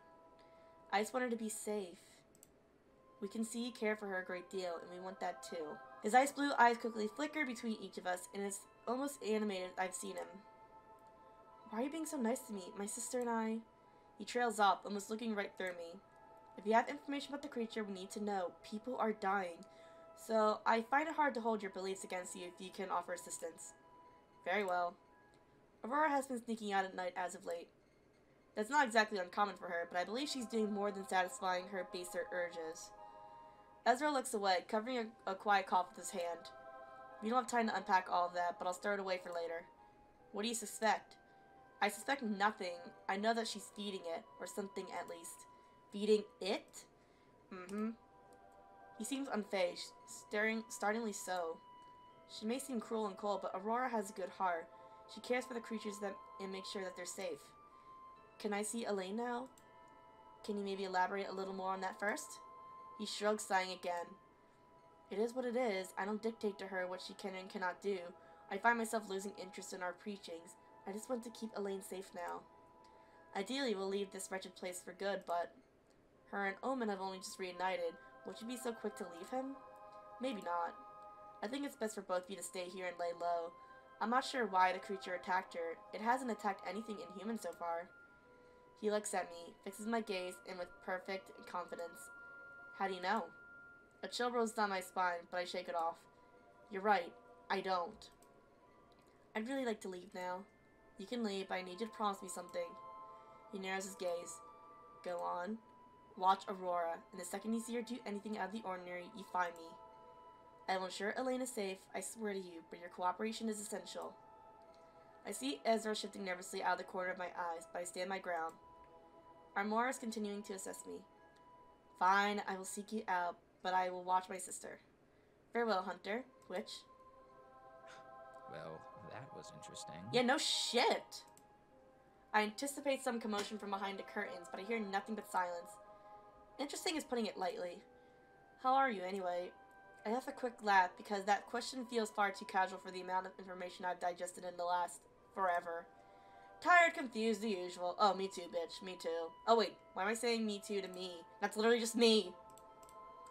I suppose I haven't done much to help with that, have I? I wanted to apologize for not being totally honest with you, and for making your life a little harder than necessary. You already have so much on your plate. He seems genuine, and aside from his odd behavior yesterday, I have no reason not to trust Ezra. I spoke to August last night and Piper this morning. They know about the sash. Fear flashes across his features, but I quickly reassure him. It's fine, Ezra. They're on our side. They want to help. Even Gus? Yes, even August. Are you sure you're not magic? Because that seems like an impossible task. I shake my head profusely. No magic here. His smile grows, and he seems to relax exponentially. It's nice to see. Then let's talk. He takes a deep breath.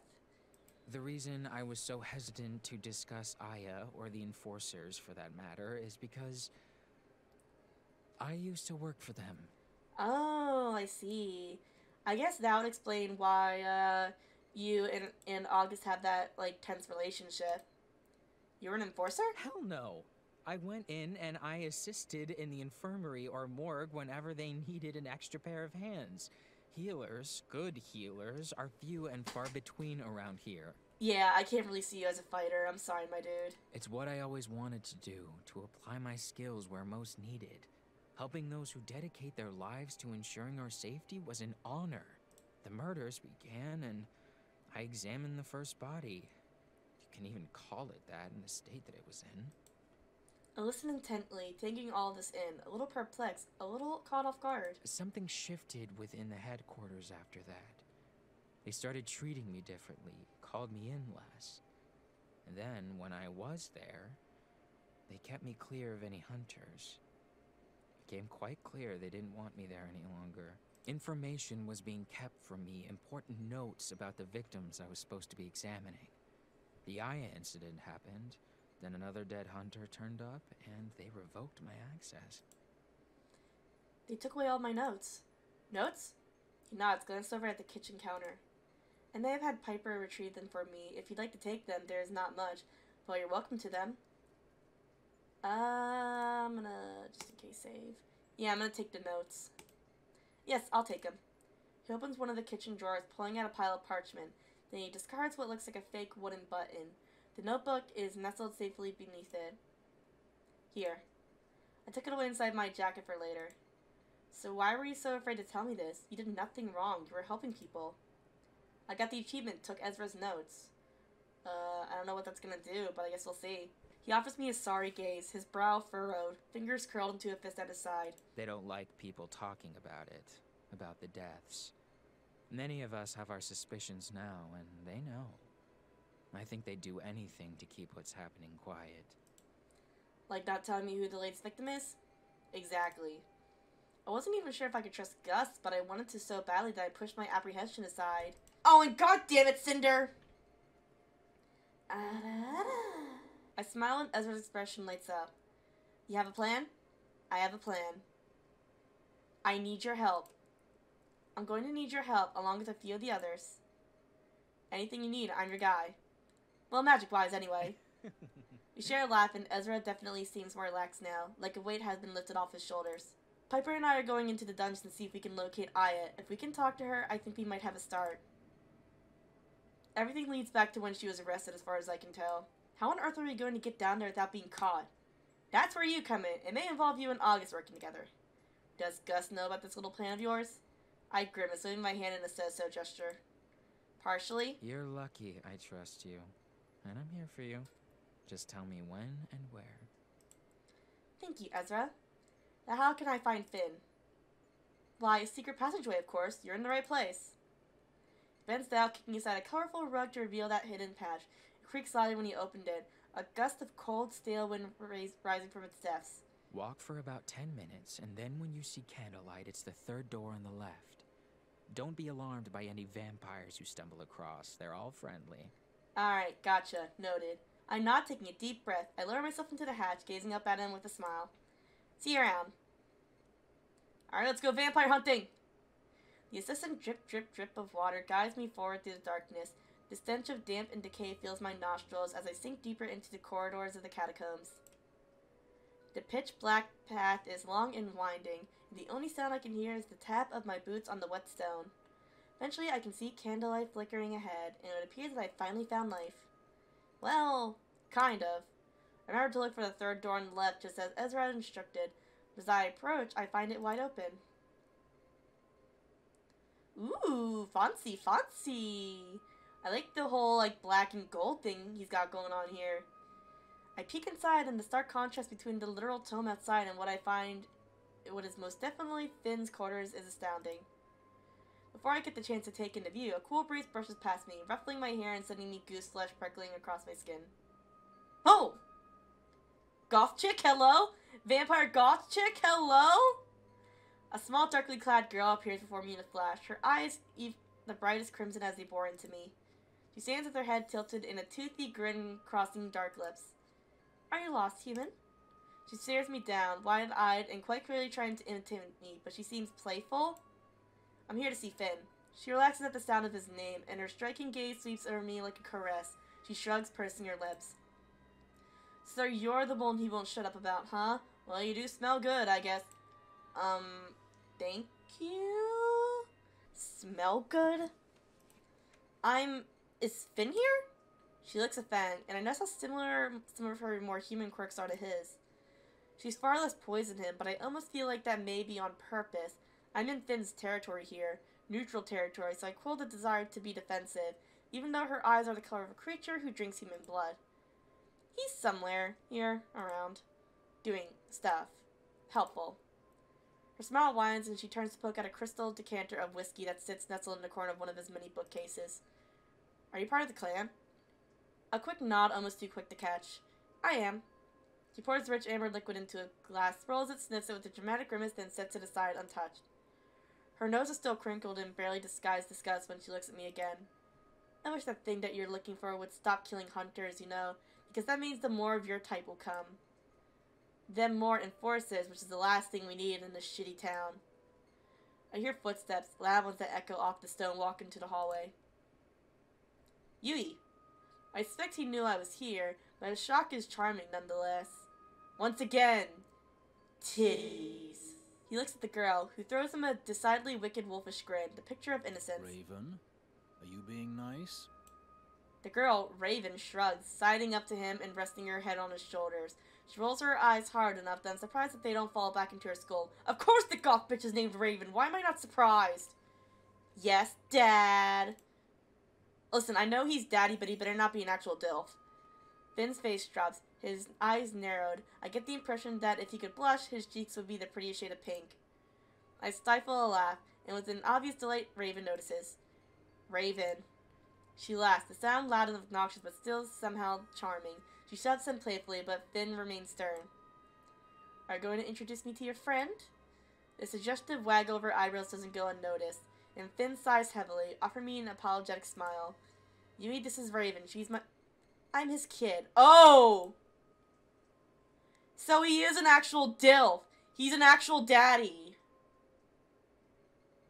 Well, I dodged a bullet there. After Ramon from Repurpose, I am done with dilfs. There's a low, exaggerated rumble of a warning in Finn's throat, and I find myself enjoying the way he bristles in her presence.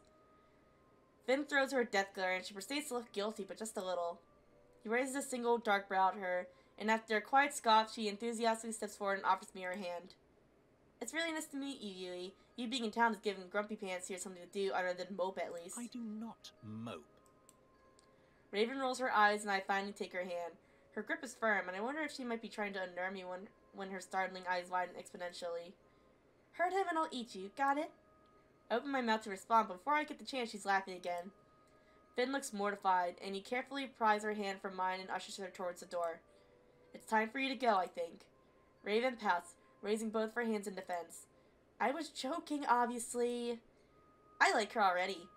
She offers me a little wave and rises onto her tippy toes to press a kiss on Finn's cheek. He looks at her with unabashed fondness, a small smile creeping onto his lips. Go say hey to little Lex for me and be good. He runs his hands over her scorned scalp and she swats at him pitifully, scoffing much like a teenager would at an embarrassing parent. I'll do more than say hello. Bye, Yui. I got the achievement, Raven. Aw, cute. And with that, she's gone, the door slamming loudly and shaking its frame. Finn groans, running an iron hand over his face as he walks to grab the whiskey Raven had poured him. She's interesting. She's your... He sips his drink. She's a pain in the ass is what she is. But I suppose she's my pain in the ass. Is she as old as you, dude? I sired her, so she's my responsibility. She jokes about me being her father, but I suppose I am, in a way. I mean, you did get her mom pregnant, I guess, so you are the father. Unless it's like a vampire thing. He takes a small sip of whiskey, savoring the taste for a moment before he speaks. No, I prefer brother. Father just makes me sound so old. His laugh is charming. Yes, old. She tends to look after me much more than I look after her. She's a good kid. I'd be lost without her. I nod, observing him quietly as he sets down his glass. Sire bonds are powerful, and it's interesting to observe such a casual, healthy dynamic. Did you choose to turn her? He frowned, shaking his head. Well, no, not exactly. It's complicated, but I made a choice that I'll have to live with forever. Literally. I'd seen too many die at the hand of my sire. Something about her struck me. He planned to leave her for dead, but I couldn't let that happen.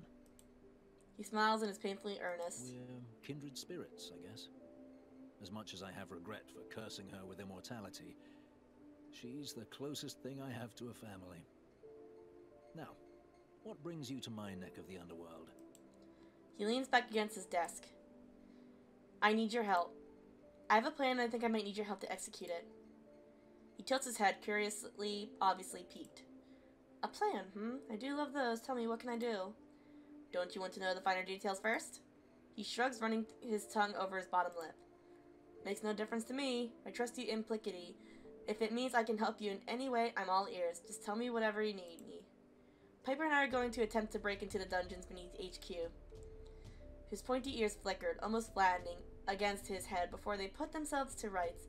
He can't seem to mask his surprise, nor his apparent interest. The dungeons, He whistles, scuffing his boots against the stone floor. I can help you, but I may have a favor of my own to ask you if you're bold enough to venture down there. I narrow my eyes at him, contemplating if I want to tangle myself into yet another web. What is it?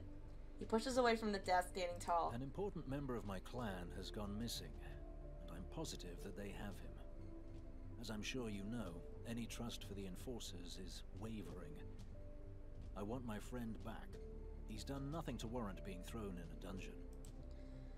His hands balls into fist at his side, his prosthetic flaring brightly before it fades into its usual dormant dull glow. How do you know that they have him? I don't. They have an excellent defense system that prevents any of us from detecting him, no matter how close we manage to get. He would not just abandon us. He's either detained or dead, and if it's the latter, I just want to know. You're sure he wouldn't just leave? Your clan isn't like others. Maybe he wanted to change? He looks frustrated. He runs his fingers through his hair, leaving it messy. Fiero wouldn't just leave. I know he wouldn't. I trust him more than anyone else in my clan, even Raven. We both suffered at the hands of Levi for centuries. We were healing from that together. He was the only friend I had when I was with Levi. And he saved me more than once. I owe him this. If he's ash and bone in a forest somewhere, then so be it. But if he's okay, then I must save him. The only family creatures like me have are the ones that you find, so I intend to keep them safe as long as I can. I'm gonna save here. Ask about Levi. The information on Finn's sire spars outside the fact that he was notorious and cruel, and I wonder how such a seemingly kind man could have followed him for that long. Call it morbid curiosity. Do you mind talking about him? About Levi? Finn grimaces, folding his arms across his broad chest. His posture loses its usual confidence. I suppose. I take a seat upon his bed, and he pulls out his desk chair. The first thing I can think of to ask him is loaded, but I need to understand. Why'd you stay with him for so long? He looks at me wide-eyed for a beat before he manages to formulate a response. I don't know if I can answer that. I still truly do not know. He was good at making sure you had nothing left to go home to.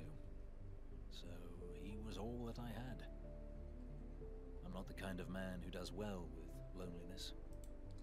A wry smile crosses his lips, but Finn looks impossibly sad. What did he take from you? He swallows thickly, casting his gaze to the side. Everything. He took my fiancé, killed him right in front of me before he took my own life. I was an orphan, and I didn't exactly have many friends. Ah, so you are also very fruity. I mean, no surprise considering you and Ezra. Gabriel was truly all I had. He destroyed our home, all of our memories, even took my name from me. He took it all, and he did everything to make sure that I needed him. I followed him like a lost puppy for centuries. Did you ever try to escape when you found others? He nods. Many times. I had a few periods of freedom, but he always found me. He tended to collect vampires with abilities like Fiero and myself.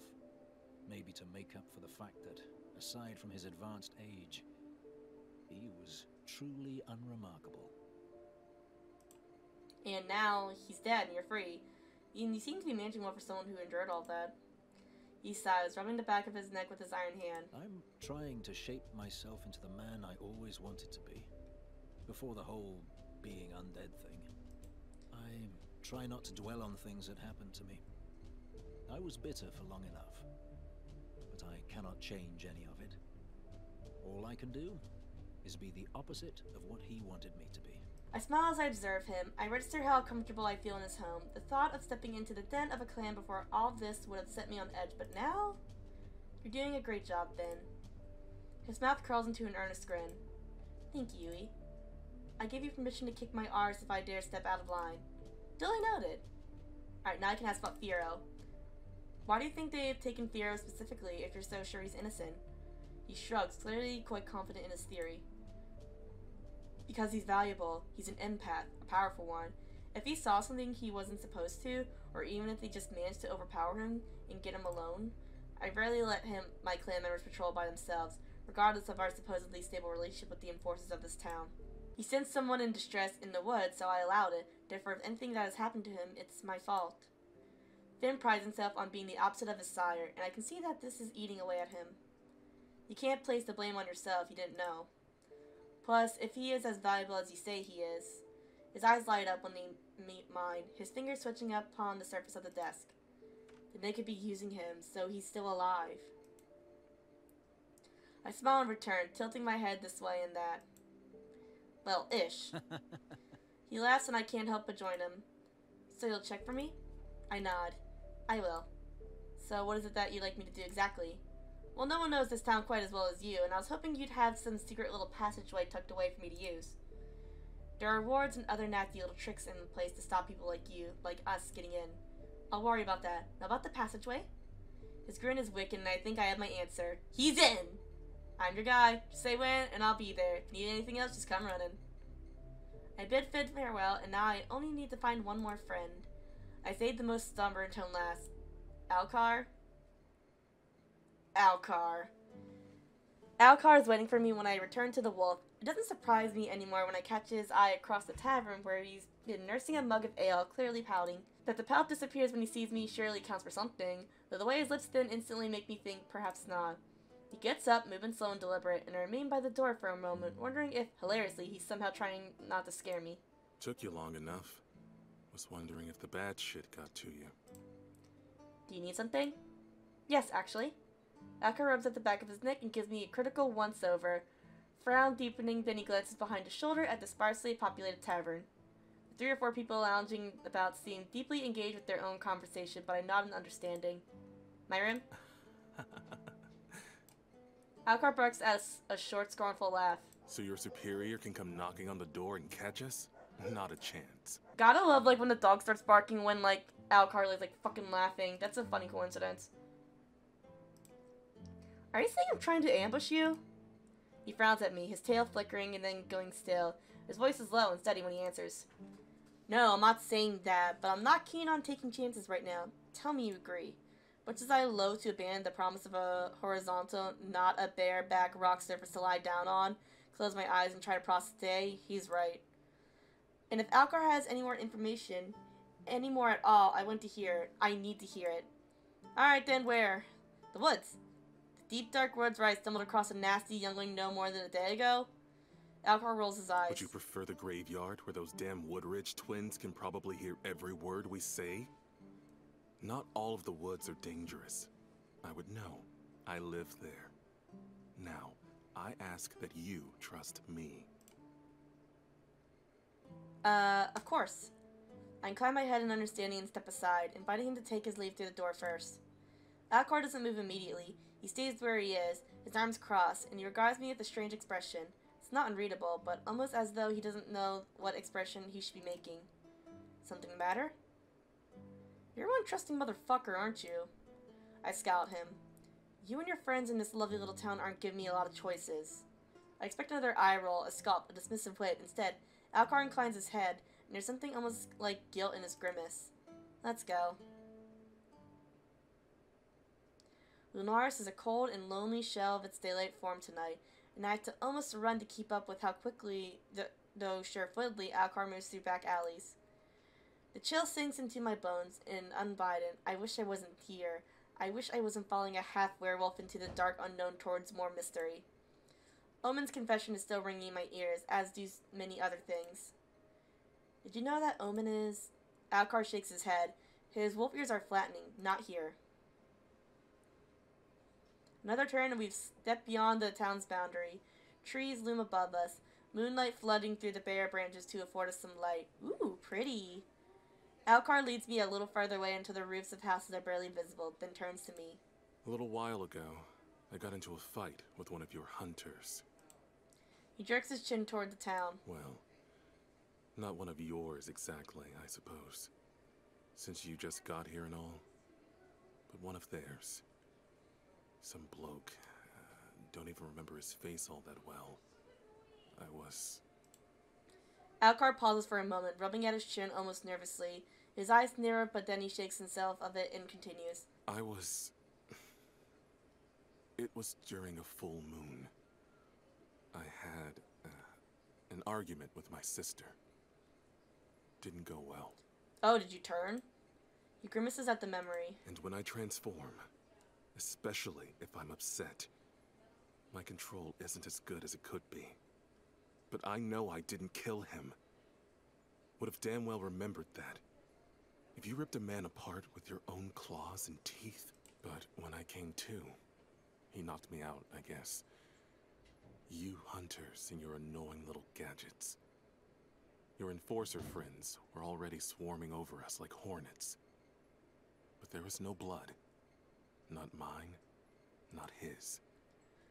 I was low-key, like, suspecting, like, Alcar, but I guess if he said he didn't do it, I mean, he could be lying, but still. That doesn't mean he didn't hurt him. Alcar gives me a look. Okay, smartass. The point is that he vanished. Poof. The enforcers, dragged me off to their fun little dungeon and kept me there for fuck knows how long. A week, I think. Maybe more. Okay, now I can see why I don't really, like, trust the enforcers. And then they just poked and prodded me a bit. Then they let me go. Felt like they wanted to do more. Like they had plans for me. But Maybe it was too dangerous to just snuff me, I guess. I know too many people. Ezra, Finn. But here's a question for you. What do you do when a creature hurts a hunter so bad, he apparently isn't walking around anymore? You want to kill them? I pressed my lips together. Nothing pleasant, I know that much, assuming the creature in question was allowed to escape with their life at all. But sometimes they are let go, marks that are too delicately tied to the others of things to be freely snuffed, as Alcar had so elegantly put it. But surely if he wounded a hunter so terribly, he would still have been put in dungeons. Perhaps Finn or Ezra parleyed for your release? But Alcar is shaking his head. They didn't. And correct me if I'm wrong, but you hunters don't get retirement leave till you can't walk on 2 legs anymore. And even then... Well, there are always prosthetics. Alcar barks a sharp, bitter laugh and shakes his head, but neither he nor I find humor in it. I know.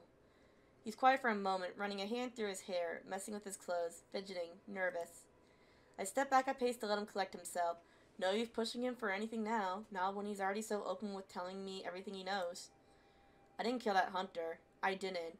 I wouldn't forget something like that, and enough to never do it by accident. Never. Alcar's frown is deep, but his words are as quietly fierce as they are pleading. I believe you. I believe you. The words are easy to say, and easier that they're true. I know, rationally and instinctually, that Alcar tells the truth. And I'll make them believe it too, if you like. Alcar stares at me in response. No clever words this time, just stares, arms loose at his sides, surprise evident on his face. He stares like he's never seen me before. Is something wrong? Huh? No, He looks away, scratching at his head. Then he chuckles, sounding so disbelieving it almost hurts to hear it, but at the same time so relieved. And I have to wonder how many people didn't believe him. Not just about this, but about other things too. He mentioned his sister briefly, that they had a fight with her on that night. He's never mentioned any family otherwise. Thanks. Alcar grins at me, and it's a lot less awkward than I figured it would be. You're welcome. I have another question.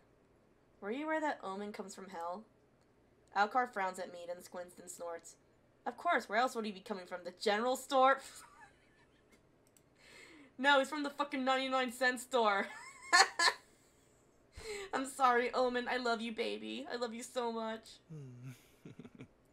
I hope he doesn't hear the sound of my teeth gnashing as loud as I hear, but with the way his ears suddenly stand up at the cackle, I know he's seen something. I mean, did you know that he's the son of the literal devil? You were the one who didn't ask. You weren't giving me a chance to, as I recall. Alcar crossing his arms and tosses his head, and his grin is a temptation to put a fist right in his face. You were gone a whole night with him, and you didn't ask? We were occupied doing... I stuttered to a halt. No, what we do is not for him to know. That isn't his business. We almost kissed. We would have fucked if it weren't for that fucking murder, if you wanted to know so bad. Too busy admiring the tongue. Ayo! I mean... Sir! Sir! Can you blame me? And now you know you're probably admiring it too, because I'm trying to do a polyamorous route with you and him. Are you going to taunt me? Are you asking for a fight? This will be the note this night ends on. Alcar laughs and leans close to whisper wickedly. Don't worry, everyone has the same reaction. Then he chuckles and leans away, signifying that the conversation is at an end. See you tomorrow?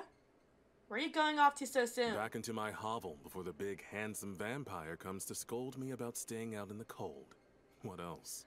I mean, if you need someone to warm you up... Just kidding, I'm just kidding. Unless... And excuse my nosiness, but you look like you've seen some hell yourself, not just the Prince of Hell. I frowned. Am I obviously that rattled? But now that it's been said, I do feel the building headache behind my eyes. Not from the ghost of James alone, but from, well, everything. Alcar staring at me again, tilting his head his way in that, and making a show out of squinting at me. Yeah, definitely look floored. Fit for bed. Well, don't stray too far. I might need you tomorrow. I have a plan. A plan, Well, don't worry too much. I'll be a stone's throw away, whether you like it or not. Gotcha. I'll meet you at the bar to day drink. When you need me, you need me. Until then, later. Disappears into the tree line. As sure-footed as ever, and once again I'm left alone in this damn forest. Imagine if I just don't know how to get back home and he just leaves me here all by myself. I begin to make my way to the wool, my mind reeling again, as it always seems to be these days. Though I feel hopeful, my plans seem plausible. The little team of misfits helpers I've managed to assemble more than capable of carrying it out alongside me. I think. I smiled to myself, feeling a little lighter. Then, a rustle. Something moving in the tree line a little too close to the edge of town for my liking. Ah, shit. I'm gonna save here just in case. Because I don't trust this at all. Advance. I step forward, my footsteps quiet and assured as I advance towards the thicker forest. Another rustle, closer this time. Then it lumbers into view. It's hunched over and misshapen with long, gangly limbs that look out of place on its relatively normal-sized body. A single twisted horn grows out of its head, and I spot 3 eyes. The third seems new and underdeveloped, and it melts crudely above the existing left socket. It's covered in patches of scraggly fur and scales, and in some places its skin is entirely burned off, an amalgamation of mismatched parts and pieces that look like they don't belong. That cloudy gaze meets mine, and merely looking at it gives me a headache. There's this weak demonic aura that makes my body beg me to look away. Then something hits me, something that makes me hesitant to draw my weapon. I cannot place this feeling of complacency, of ease, and nor can I fight it. Is this how my comrades were killed so easily? Does it have some kind of power to make us freeze, becoming immobile? Or is the dull ache of familiarity that settles in my gut that makes me pause? The feeling that I shouldn't harm it, that it deserves empathy, mercy? It opens its crooked jaw, melted sinew and molted skin stretching and splitting to reveal a set of violent jagged teeth. My body screams at me to fight, but my feet are firmly planted and stuck to the forest floor. My fingers don't move. My weapon is still frustratingly safe into its holster. It takes a purposeful step towards me with a low, rattling groan, its teeth bared. My heart races as I stare into its unfocused eyes, all 3 of them blinking out of sequence. There's a loud ringing in my ears. I never felt like this before. My instincts are screaming, pulsing, dying for me to do something. Anything. Yet all I can apparently do is stare down my bitter end. Then, something washes over me, and in a split second I gain perfect blinding clarity. Run! James. The creature takes another step and howls, a broken, blood-curdling screech. Run! I listen. Run, bitch! Run! Pick your route. Wait, what? Wait, what happened to the polyamorous end? What happened to the polyamorous end? Where's my polyamorous end? What? Wait, hang on, what happens if I, hang on, I'm gonna, go back. It's still the same thing! It's still the same thing. Either way, I gotta choose someone. Oh no. That means I gotta romance someone already? But wait. What do I have to do to get the polyamorous end? Maybe I just go to, Omen, I guess? Or maybe there's something more I gotta do with Alcar? I don't know. Okay, I'm just gonna head back and like, go do the run thing. I'm gonna go to Omen. I got the achievement romanced Omen.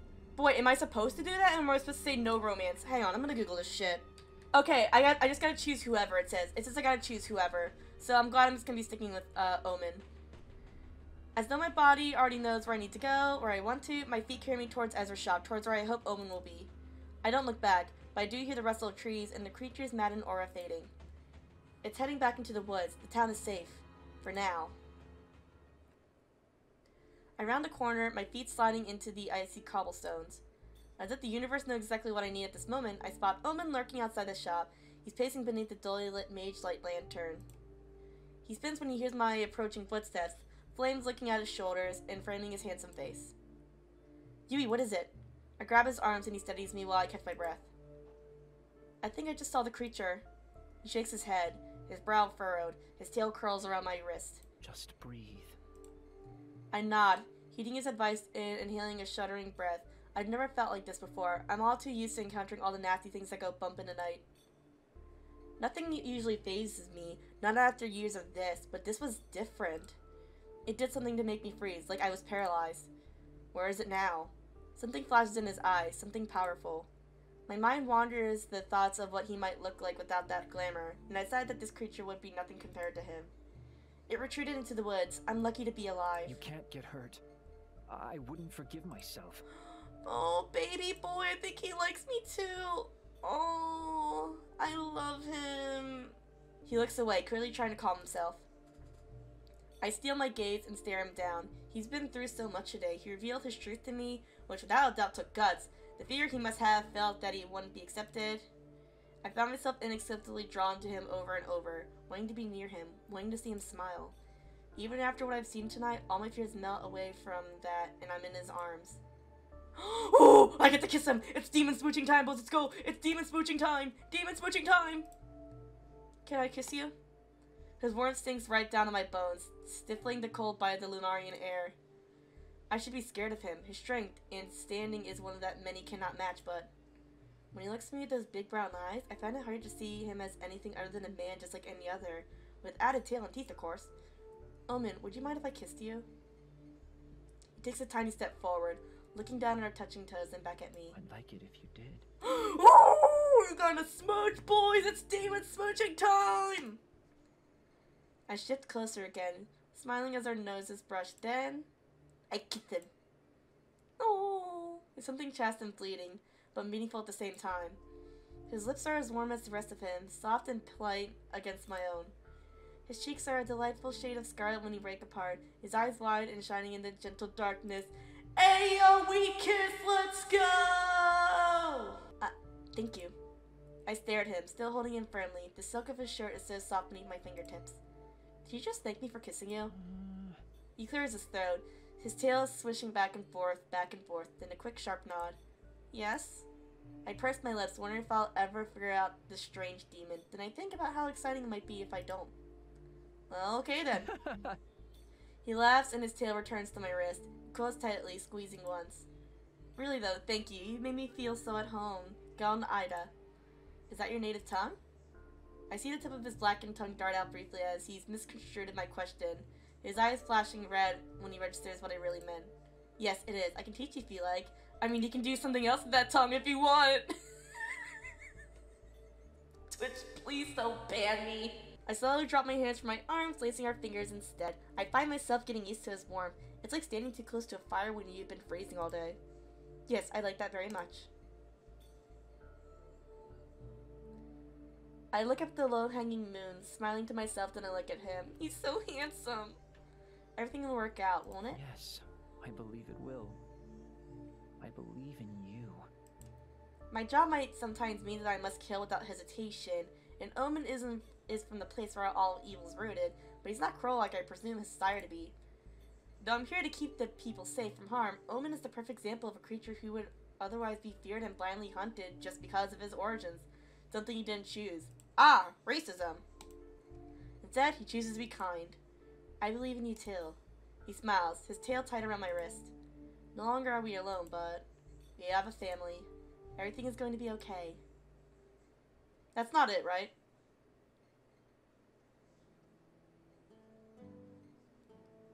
Okay, good, that's not it.